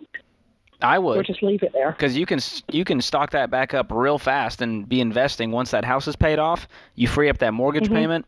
Now you've got a lot of ammo as you start to save for retirement as you head into, hopefully not working forever. How much is this house worth? $600,000. Woo! So when you say not much, you're a millionaire, right?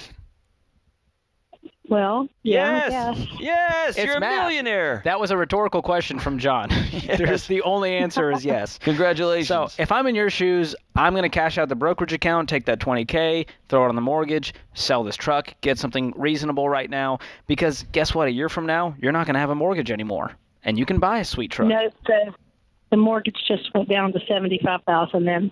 There you go. Boom. Doesn't that feel good? Make it happen. Congratulations. Call us back when you do your debt-free scream, and we're going to be cheering for you. I'm pumped about this.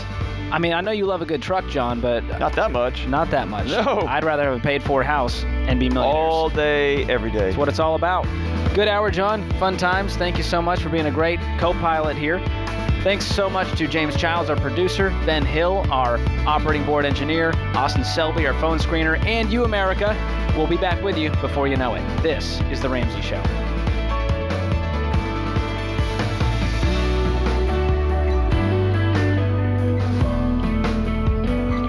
Hey, it's Kelly, associate producer and phone screener for The Ramsey Show. If you would like to do your debt-free scream live on the show, make sure you visit theramseyshow.com and register. We would love for you to come to Nashville and tell Dave your story.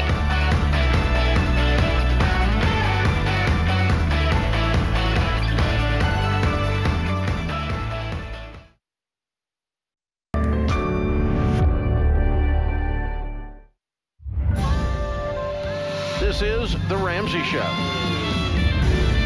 You can be intentional about your character. You can have money and a career. You are the hero in your story.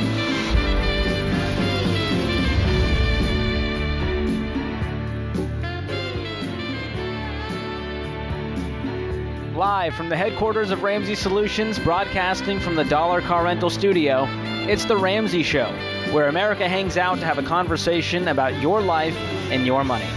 I'm George Camel, Ramsey personality and host of the Fine Print and Entree Leadership podcast, and I'm joined today by my co-host, Dr. John Deloney, fellow Ramsey personality, best-selling author, and huge fan of the band Poison. There's a fun fact for you. Huge. So we're going to go to the phones this hour. It's a free call, 888-825-5225. Call us up. We'll talk life, money, relationships, mental health, whatever's on your mind. Zach joins us in Huntington, West Virginia. Zach, welcome to The Ramsey Show. Hello.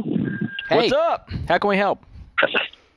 Yeah, so I was just calling because me and my wife are kind of at a crossroads.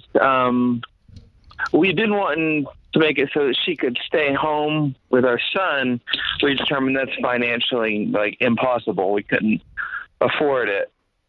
But we were wondering if it would be a wise thing to do to go part-time and be in debt for 10 years, or at the track we're on right now, we can pay it off in 2 years if she works full-time and if I work full-time.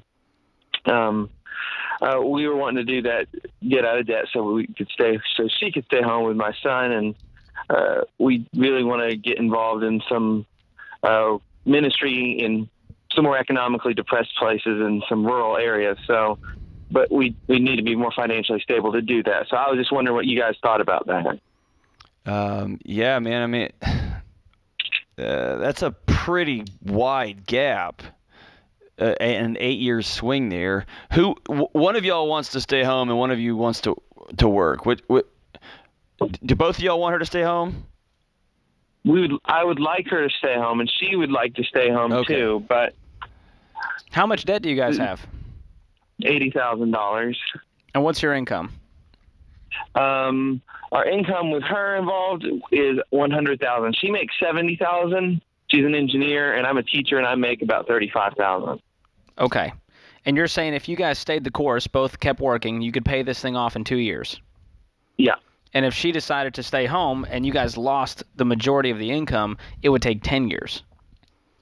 Yeah. Absolutely no-brainer. Y'all suck it up for 2 years, work like crazy. You be a teacher, and then you deliver pizzas at night, and then you wait tables on the weekends, and you get that 30 up to 45, and you hustle and grind and get this thing done. And once you owe nobody anything and you've got some safety net, that's why I want you to hustle, because I want you to go over this. I want you to get an emergency fund. And then you're going to be able to breathe. You're going to find some things out about yourself, about your marriage. And then let this be the jet fuel for the next 18 to 24 months. Get this stuff knocked out. And then y'all can make some decisions about what you want to do. But y'all dug yourselves a big hole, man. Y'all got to get this thing done. You don't want this hanging around for 10 years. It's going to haunt you. Mm-hmm. Are you guys doing a monthly budget right now? Yeah, we started it up again. We had kind of fallen off the train, but we're back to it. So yeah, we've been doing that again, and we're trying to get a hold of our finances. Zach, can I ask you a hard question? Yeah. And I need you to know my background. My mom's a teacher, my wife's a teacher, my dad's a teacher, I've been a teacher. Like, that's my whole family, okay? You're not going to find somebody else on the radio that's got more respect for teachers than I do. You have a set of goals for your family. You have a picture of what you want your family to look like. Your wife does too. And that includes her staying at home, raising kids, and not being in the workforce. Can you see that picture through at $30,000 a year? Debt-free in West Virginia, I know people that do it. I don't care about other people. I'm asking you. Can you raise your family on $30,000 a year? Probably not 30,000 easily. No. Okay. I'm going to get my master's so that I can raise it up to closer to 50. Okay, that's what I was going to ask you. Is this the season when y'all have a conversation about, I know what I want to do and I know what I'm good at? Is there something inside this system? Like, so you're a teacher, is there something like being an assistant principal? Is there something about going into the admin side of the dark side, right? Or if I get a graduate degree, and does that help me here? Can I adjunct classes? And whatever that looks like for you. But how do you make enough money to see your family picture become a reality? You got what I'm saying? Master's degree is what I need to do. Okay, now, if you're going to do that, you got to cash flow it. Don't do all this crazy work and get out of debt and then turn around and get right back into it, right? Well, I have a scholarship to Liberty University right now. Okay. So for your master's, the whole thing? Yeah. It's to the West Virginia Baptist Convention. Get it done. Yes, and if you can put the grind in for the next 2 years and raise your salary $15,000-$20,000, do it. Thanks for the call, Zach. All right, let's go to Dan in San Francisco. Dan, we're running up against the clock here. Let's get right to your question. All right, real quick for you guys. My wife and I are debt-free now after finally getting serious with everything, and I've got a question about baby 4, 5, and 6, the baby steps there. I'm a police officer out here in California, so I have a defined benefit pension that is based on my years of service, and it is not funded by my employer, but I pay 13% out of my paycheck to fund this pension. So I was just looking for some clarification on how much of that percentage do I apply to the 15% of baby step 4, because I got 3 kids coming up on college that I haven't started much for college savings, and I'd like to put as much to baby step 5 as possible. Sure. So this is a mandatory contribution from your own paycheck at 13%. That's correct. Into a retirement vehicle that you don't get to control? Correct. Are you in a union? Yeah. Okay. Man. It's like a state pension that is, so it's all based on my years of service. The only option that I get when I retire is there's like no lump sum option. I can just pick how much of my pension I want my wife to get should I die first. It can be a defined benefit for her going forward as well. So it's let me get this right. Good pension. I guess in theory, but let me make sure I've got this right. A government agency or a union agency is telling you where you have to take your money and what amount of money you have to take and put it in their vehicle, and then they're going to tell you at the end of it how you get to use it. Yes. I don't know how lovely. About using it. Yeah, well, welcome to California. Here's the thing, Dan. Exactly. We're going to count that at about half. And so instead of 13%, look at it like 6.5%, which means you need to put in another 8.5% of your own money to get to that baby step 4 15% because of what John talked about. It performs poorly. You don't have control over it, so I don't want to count that in its full amount. So that's what we do. We count it at half. You put in another 8.5. That'll get you to 15, and we hope that, fingers crossed, it all works out. This is The Ramsey Show.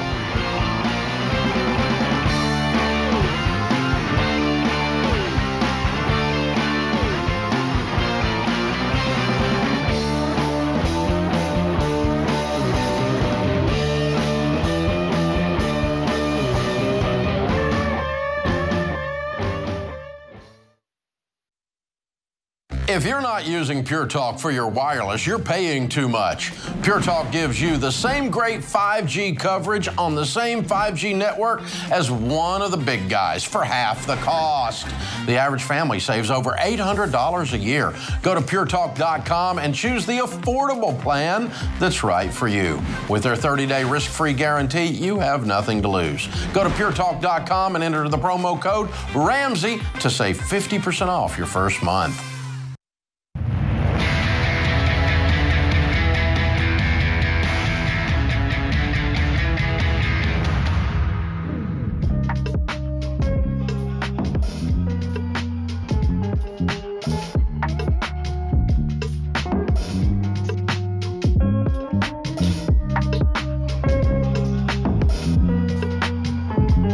Guys, it's almost time for Christmas, 22 days away.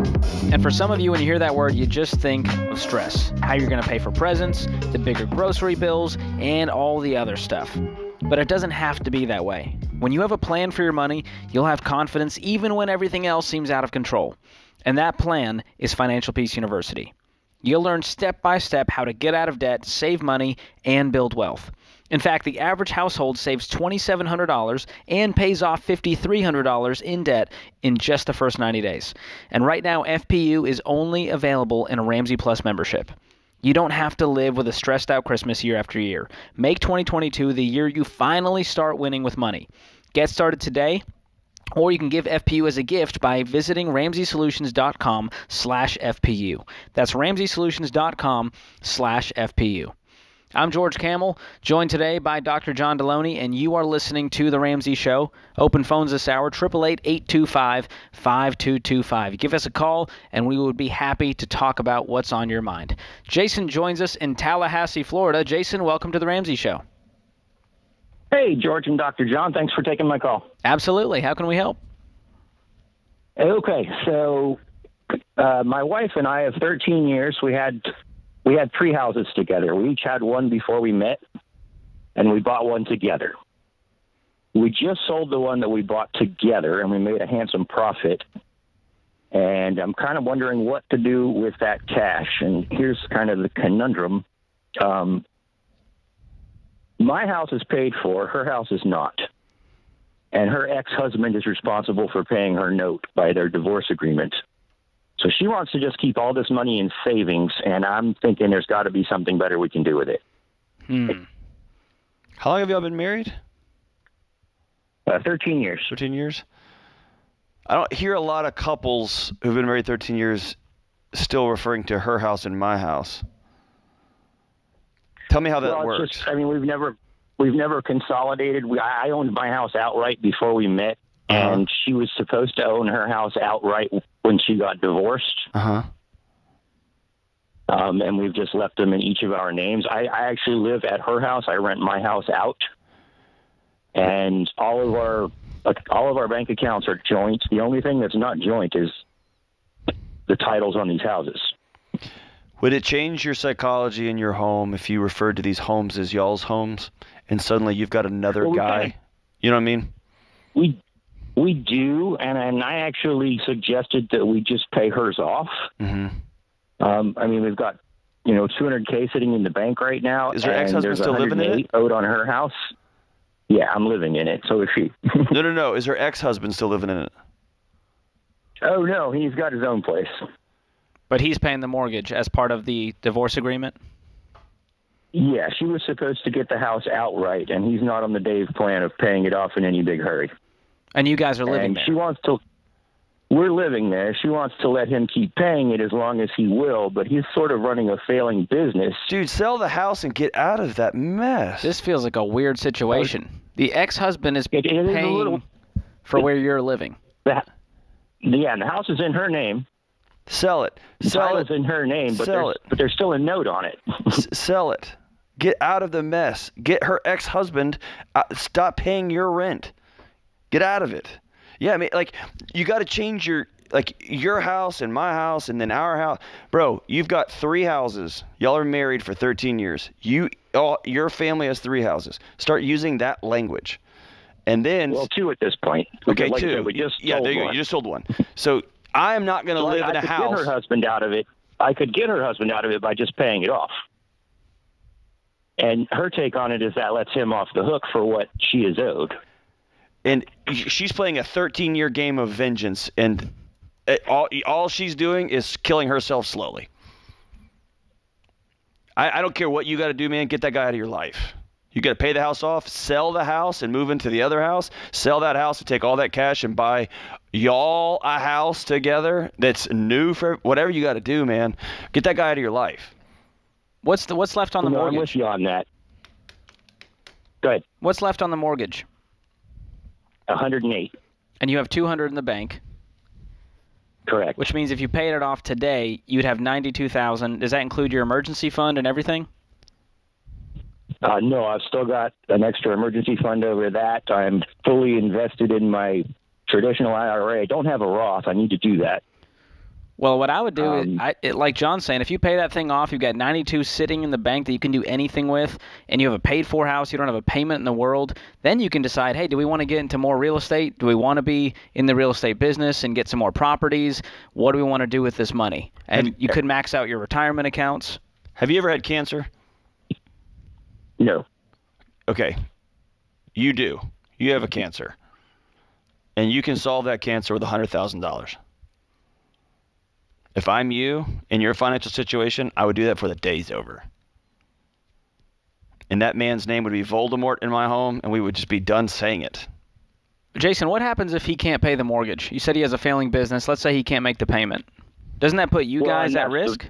That's the point. We have enough cash but she wants it to just sit in a savings account just in case he can't pay it. She wants to punish him. Get him out of your lives. Let him go. Let him go. Be free. Let him go. Hey, you know what? He drug it out for 13 years. He won. Golf clap. Congratulations, man. You beat the system. High five. Way to go. We're rich. We got lots of money. We're baby steps millionaires. And I'm cutting my wife's ex-husband out of our life forever. I'm going to live in my house that doesn't even have a note on it. And my wife's ex-husband's no longer going to pay my mortgage. That's the move. Thanks for the call, Jason. Jason. Cut the cancer out. Interesting situation. All right, Sean joins us next in Atlanta, Georgia. Sean, welcome to the Ramsey Show. Hey, it's good to be here. How can we help? How you doing? I'm just kind of confused about what I need to be doing with my finances in the next couple months. I'm actually joining the Marine Corps and shipping out in January. Congratulations, brother! Way to go, man! Thanks for your service. Oh no, thank you. It's an honor. I just kind of am curious about what your opinion is on what I should do with my savings that I've kind of just held in the bank account for a while. Okay, how much savings are we talking? Between $6,000 and $8,000. Okay, and is that all the money to your name? No, sir. I do have a little bit in stocks and stuff like that, but not Just a like lot. single stocks? Yes, sir. Okay. And how old are you? 21. 21. And you don't have any debt? No, sir. Have you saved up an emergency fund? Yes, I have. So that's outside of the 6,000 to 8,000? Yes, sir. Okay. Dang, man. Way to go, You're dude. getting 21 after it, years dude. old. You're doing better than most of America. Yeah. So way to go. And you're wondering, what do I do with the 6,000 to 8,000 while I'm in the military so that it can grow for me? Yes, sir. How much do you have in the single stocks and all that? About 3,000 to 4,000. Okay. Well, the single stocks worry me a little bit because of the volatility and the risk there. I would rather have you in some good growth stock mutual funds that are diversified with hundreds of stocks. And so if I'm you, before I join the military, I'm going to cash those stocks out, and I'm going to park it with my savings. And if it's going to be, how long are you going to be in the military for? 5-year term as of right now. Okay. Well, with that kind of time horizon, you can put your money in the market, but I would not do it in single stocks. I would park it in some good growth stock mutual funds, diversified across 4 types. That's what I personally do, and you can work with a SmartVestor Pro to do that at RamseySolutions.com. Get connected with one in your area, in the Atlanta area, before you head out, and that way you'll have, almost $12,000 that can be growing for you over 5 years in some great mutual funds, and you might have a rate of return of 9, 10, 11, 12% while you're gone, and you come back to a big pile of money. How's that sound? All right. It sounds great to me. Thank you. And when you get out, give yourself a month before you go buy a big Jeep, my brother. All my buddies get out of the military and go get a big Jeep. Just wait. Make sure you got the cash. Dude, 21 years old. You got your whole life ahead of you. This guy's crushing Way to it. go. Thanks for your sacrifice. This is The Ramsey Show.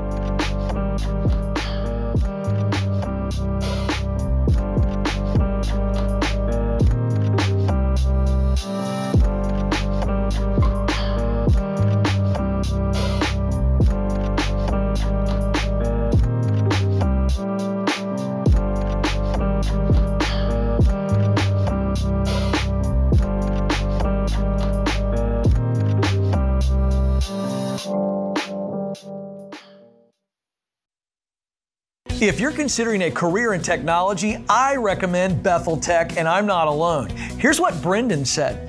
Before Bethel Tech, I was driving Uber. Within 4 months of graduating, I got a job paying $60,000. About 2 years after that, I got a remote job that pays me $130,000, all thanks to what I learned at Bethel Tech. You could be next. Get started today at BethelTech.net and get $1,000 to $2,500 off of your tuition. Again, it's BethelTech.net/Ken Coleman.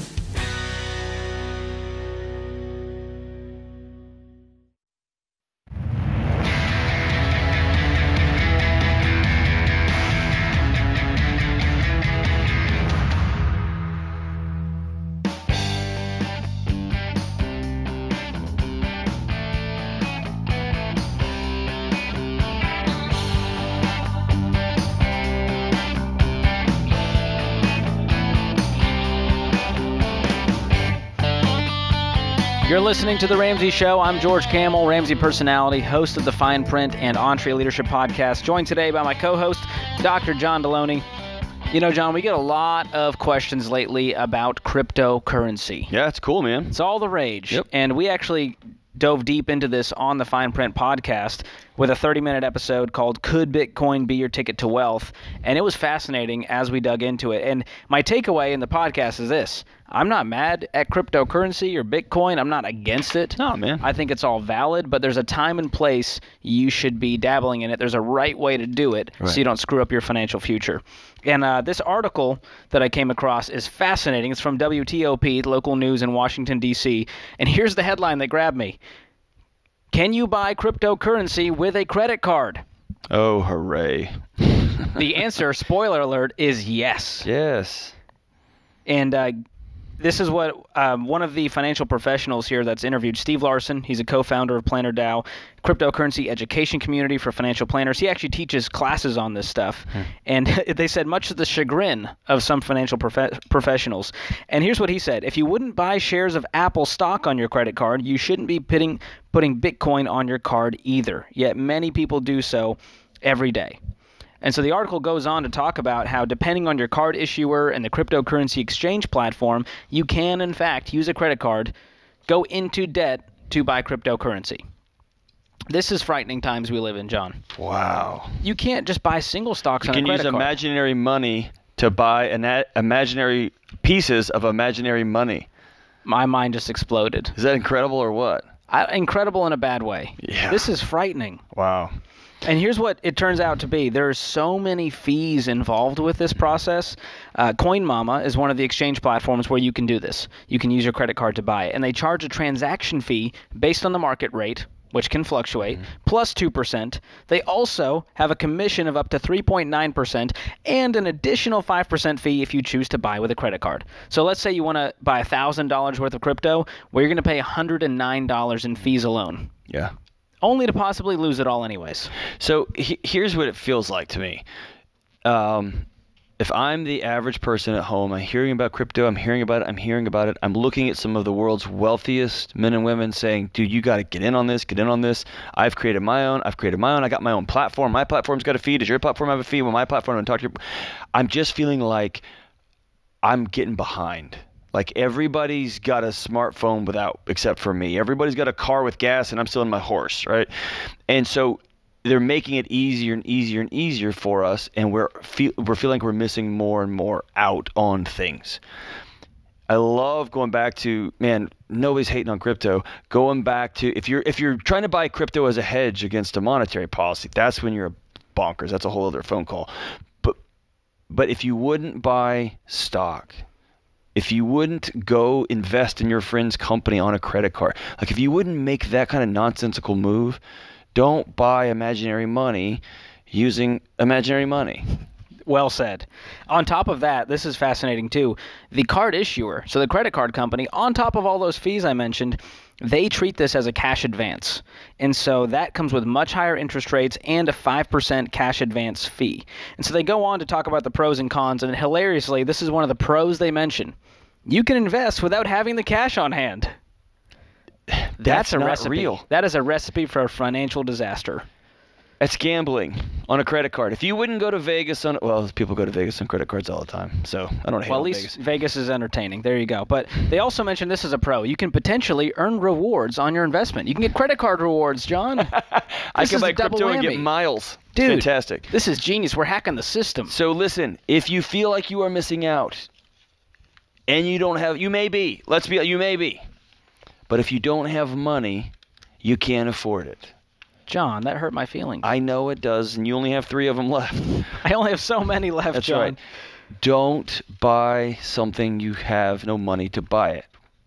They do close in a way that makes me happy here. They talk about this. Crypto is already a volatile investment, and by purchasing it with credit, as in money you don't actually have, it's a sign you can't really afford to lose that money. This is from the news? They're actually saying this. Way to go, news! If your crypto investment loses value, it compounds those losses, and it ends with this great quote from Steve, who they interviewed. I have found most people who purchase crypto on credit aren't focused on building a portfolio. They're trying to reduce their exposure to their least favorite asset class, FOMO. That's a mic drop from Steve Larson. Way to go, Steve. Don't let fear of missing out plunge you into debt. Don't do this. I'm not mad at crypto. If you want to do it, and here's what we tell people, John, get out of debt, have a fully funded emergency fund, be investing 15% into retirement. That means 401ks, IRAs, things rooted in reality. Mm-hmm. And then, if you've got some fun money that you want to spend, you want to take $100 and buy some Doge or Ethereum or Bitcoin, or you want to take $1,000 and that's money you're willing to lose, as in if you set that on the table and lit it on fire, you wouldn't be too sad. Mm-hmm. You go, well, we had fun. That's like Vegas, right? You bring $200 to Vegas, you play some slots, you go home. But it's when people get in over their heads and it becomes obsessive. I mean, this is a hobby. This is more expensive than golfing. Yeah, you get over leveraged and it gets frightening. Yeah. So do it the right way. don't have the FOMO, have what I like to call JOMO, the joy of missing out. I love not investing in crypto. How long did it take you to come up with JOMO? A few years. That's It was a work in progress. Not great. It's not great. All right. You're really a talented I'm guy. 0 for 2 today, John. That wasn't great. I thought we were having a good time, but turns out. No, we were having a great time till you JOMO'd the whole segment. All right. Well, that's crypto for you, folks. Open phones this hour, 888-825-5225. We're happy to take your calls on life, money, relationships, whatever you want to talk about. Ethan joins us from the great state of Texas. Ethan, welcome to the Ramsey Show. Thanks for having me, guys. I'm really excited to talk to you guys. Yeah. So really quick, the question I have is, should I be looking to pick up a side gig or a side hustle in the next few months? Little bit of background. My wife and I are expecting our first in January. Congrats! Way to go! Yeah. Yep. So it's going to be a little boy. We're excited. The other thing is my wife is stopping work for the baby, obviously. And she's also transitioning her career right now into real estate. So probably, Q1, Q2 of next year, she'll start in real estate. And the other thing is we're on baby step 3 and we need about 15,000 and we only have about 2,000 right now. And I'm going to be on parental leave for about 12 weeks once the baby's here. So what do you guys think? Man. Have you sat down and talked to your wife about this? Yeah, we've talked about it. She's open to the idea, but I guess doesn't want to detract too much from like the attention we're going to need to have here at home. Yeah. So it's kind of on the fence. We're both on the fence a little bit. I usually recommend to folks who are about to have their first kid and the house isn't on fire and your house is not on fire. You do want to get out of debt. You're working a plan. You are out of debt. I'm sorry. You want to build an emergency fund, right? Yep. Yeah. So things are urgent, but they're not on fire. Man, you think you know what's about to happen, you got no idea. And not in a bad way, in 20 different ways. You think you know what not being tired is, you got no idea. You think you know what love is, you got no idea. You think you know what frustration is, dude, you know what I'm saying? So you think you love your wife now, it's just an amazing process. And so I think, man, having the conversation, having the ideas, setting up the plan. Do you have a side hustle in mind? Not necessarily. They're hiring like crazy everywhere to even just like deliver pizzas. Yep.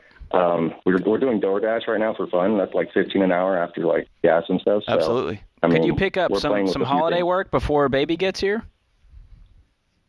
Yeah, I certainly could. I guess like putting up lights and stuff like that for people. Well, even just seasonal work at retailers. I mean, people are paying big money right now just to get you to get through Christmas. So if I'm you, I'm doing everything I can right now to hustle before the baby's here. I'm working my tail off for the next month and a half. Yeah. And save up. Right now you're in stork mode. So we're not trying to build this up. We're going to put this aside, make sure baby's safe, mom's safe, and then we can go, all right, this has now become our emergency fund and not the baby fund.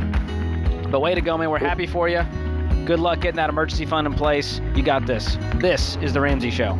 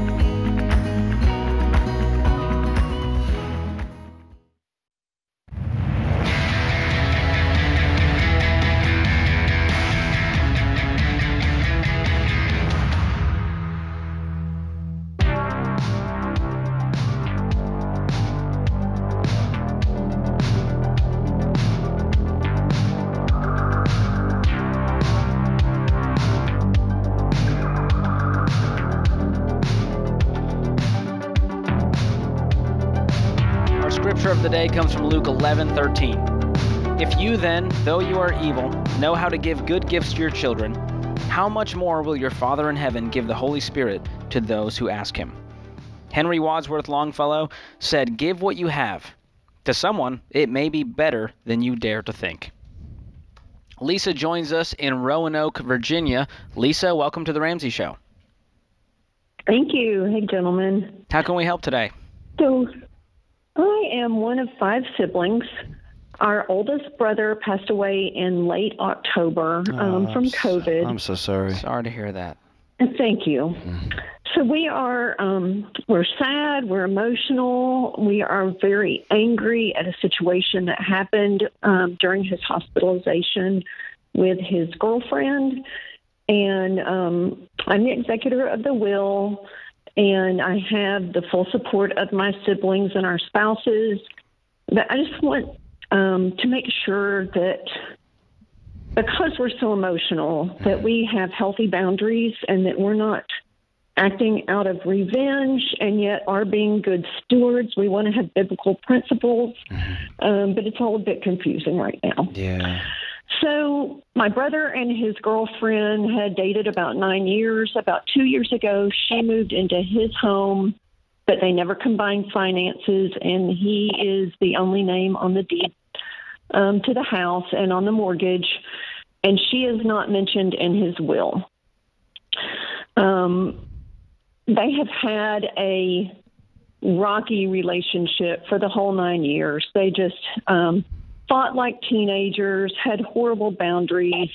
They would not speak for days. One of them would leave and go stay with somebody else. They tracked each other on their phones. Just things that the rest of our siblings were concerned about. We mentioned it. My brother-in-law liked the relationship. And honestly, they never brought many of their problems to our family gatherings, and we loved them both. We actually enjoyed being with them. There were lots of good times, but we knew the relationship was not one that any of the rest of us would have wanted. Sure. During the last 2 weeks when my brother was in the hospital, the girlfriend got angry over some of my female friends texting encouragement to him. She said some really ugly things. She got mad over a niece taking clothes to my brother instead of her daughter. Just childish squabbles.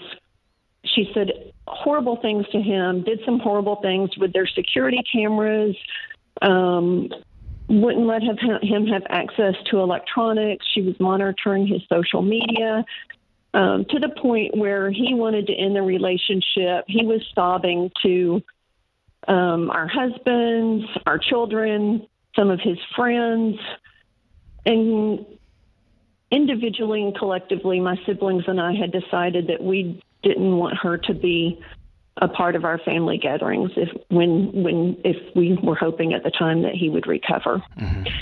And we knew from the history that there was a good chance he would forgive her, and we needed to have a tough conversation with him about our new boundaries. But he didn't recover. And on the day he passed, he asked to see several of us and her. And he told us that he had forgiven her and it didn't matter why she'd done what she did. But we still don't want to have anything to do with her. And she doesn't seem to want to have anything to do with us. Sure. But we have to deal with her because there's a house. She's still living in the home. Sure. So I don't want to be mean, but I want to do the right thing. Sure. So number one, I'm heartbroken for your loss. I can tell it's heavy on you and your family, and what a mess. What an unexpected mess. Thank you. I'm going to say something that I hope isn't controversial. I don't mean for it to be. I've just walked alongside people in this situation. Grief and watching a loved one slowly slip away makes people do things they wouldn't normally do. Makes them say things they would normally say. Makes them react in ways that is just out of character. And so I tend to be real forgiving in those situations, because for you, she's girlfriend. She's basically been his wife for 10 years, and their relationship was way different than yours, but it's the one your brother chose over and over and over again. And he so did, definitely. What I think's hard to not do is to go back and retroactively judge his relationship and then determine what you think the right thing to do is based on your interpretation of his relationship.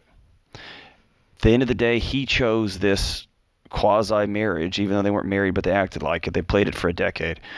And they did. So I think if I'm you, I'm not going to carry the stuff that happened in the hospital. I'm going to let it go because it's going to impact my grief and my memories of my brother, and I'm not going to give that power to her. Yeah. Okay? I'm not going to give her that power. Then I'm going to say, what would my brother want me to do with the estate? What would be the best way to honor what my brother told me, even on his deathbed? What's the best way I can honor my brother with as a steward of his finances? And that's a hard thing. What did he leave you guys? Probably nothing financially. Okay. Ironically, three of us are debt-free, including the mortgage, and the two older of us are everyday millionaires. One of us is not quite out of a mortgage, but we're all stable, and his finances were totally opposite. So we expect that the house is fully mortgaged and there was a car payment and some medical debt, but we don't have that information. Okay. And the girlfriend has not wanted to provide it yet. So is the will going to probate? It will have to, yes. Okay. So y'all go to probate, but it's en route. Y'all will work all that through. Here's what I would recommend, because I'm gonna say something that's hard. Okay, this isn't about money. This is about anger. And this is about hurt. And I can't tell you what a blessing it is to talk to you, because you know that you are grieving hard and you want to do the right thing, not through a lens of grief, but through a lens of compassion and what my brother wants. And that's such an honorable thing for you it's raining on you and you're still walking towards a path of integrity. It's what an honor. Okay. I would sit down, because this isn't about money. This is about, y'all don't like her, and she really screwed up in the hospital, and she made the last few weeks of your brother's life hell for y'all, and you'll have to live with that. Yeah. The question you'll have to ask yourself is it worth taking her home away? The home that they shared for a decade, or for 2 years or 5 years away.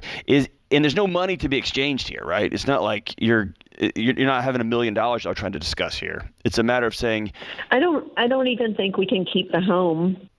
Well, but there's probably going to be a common law situation here where she's going to have a claim to it, and if she can make the payment, you know what I mean? I'm sure that will pop up. Not in our state. Oh, not in your state. Okay. Wow. Okay. Yeah.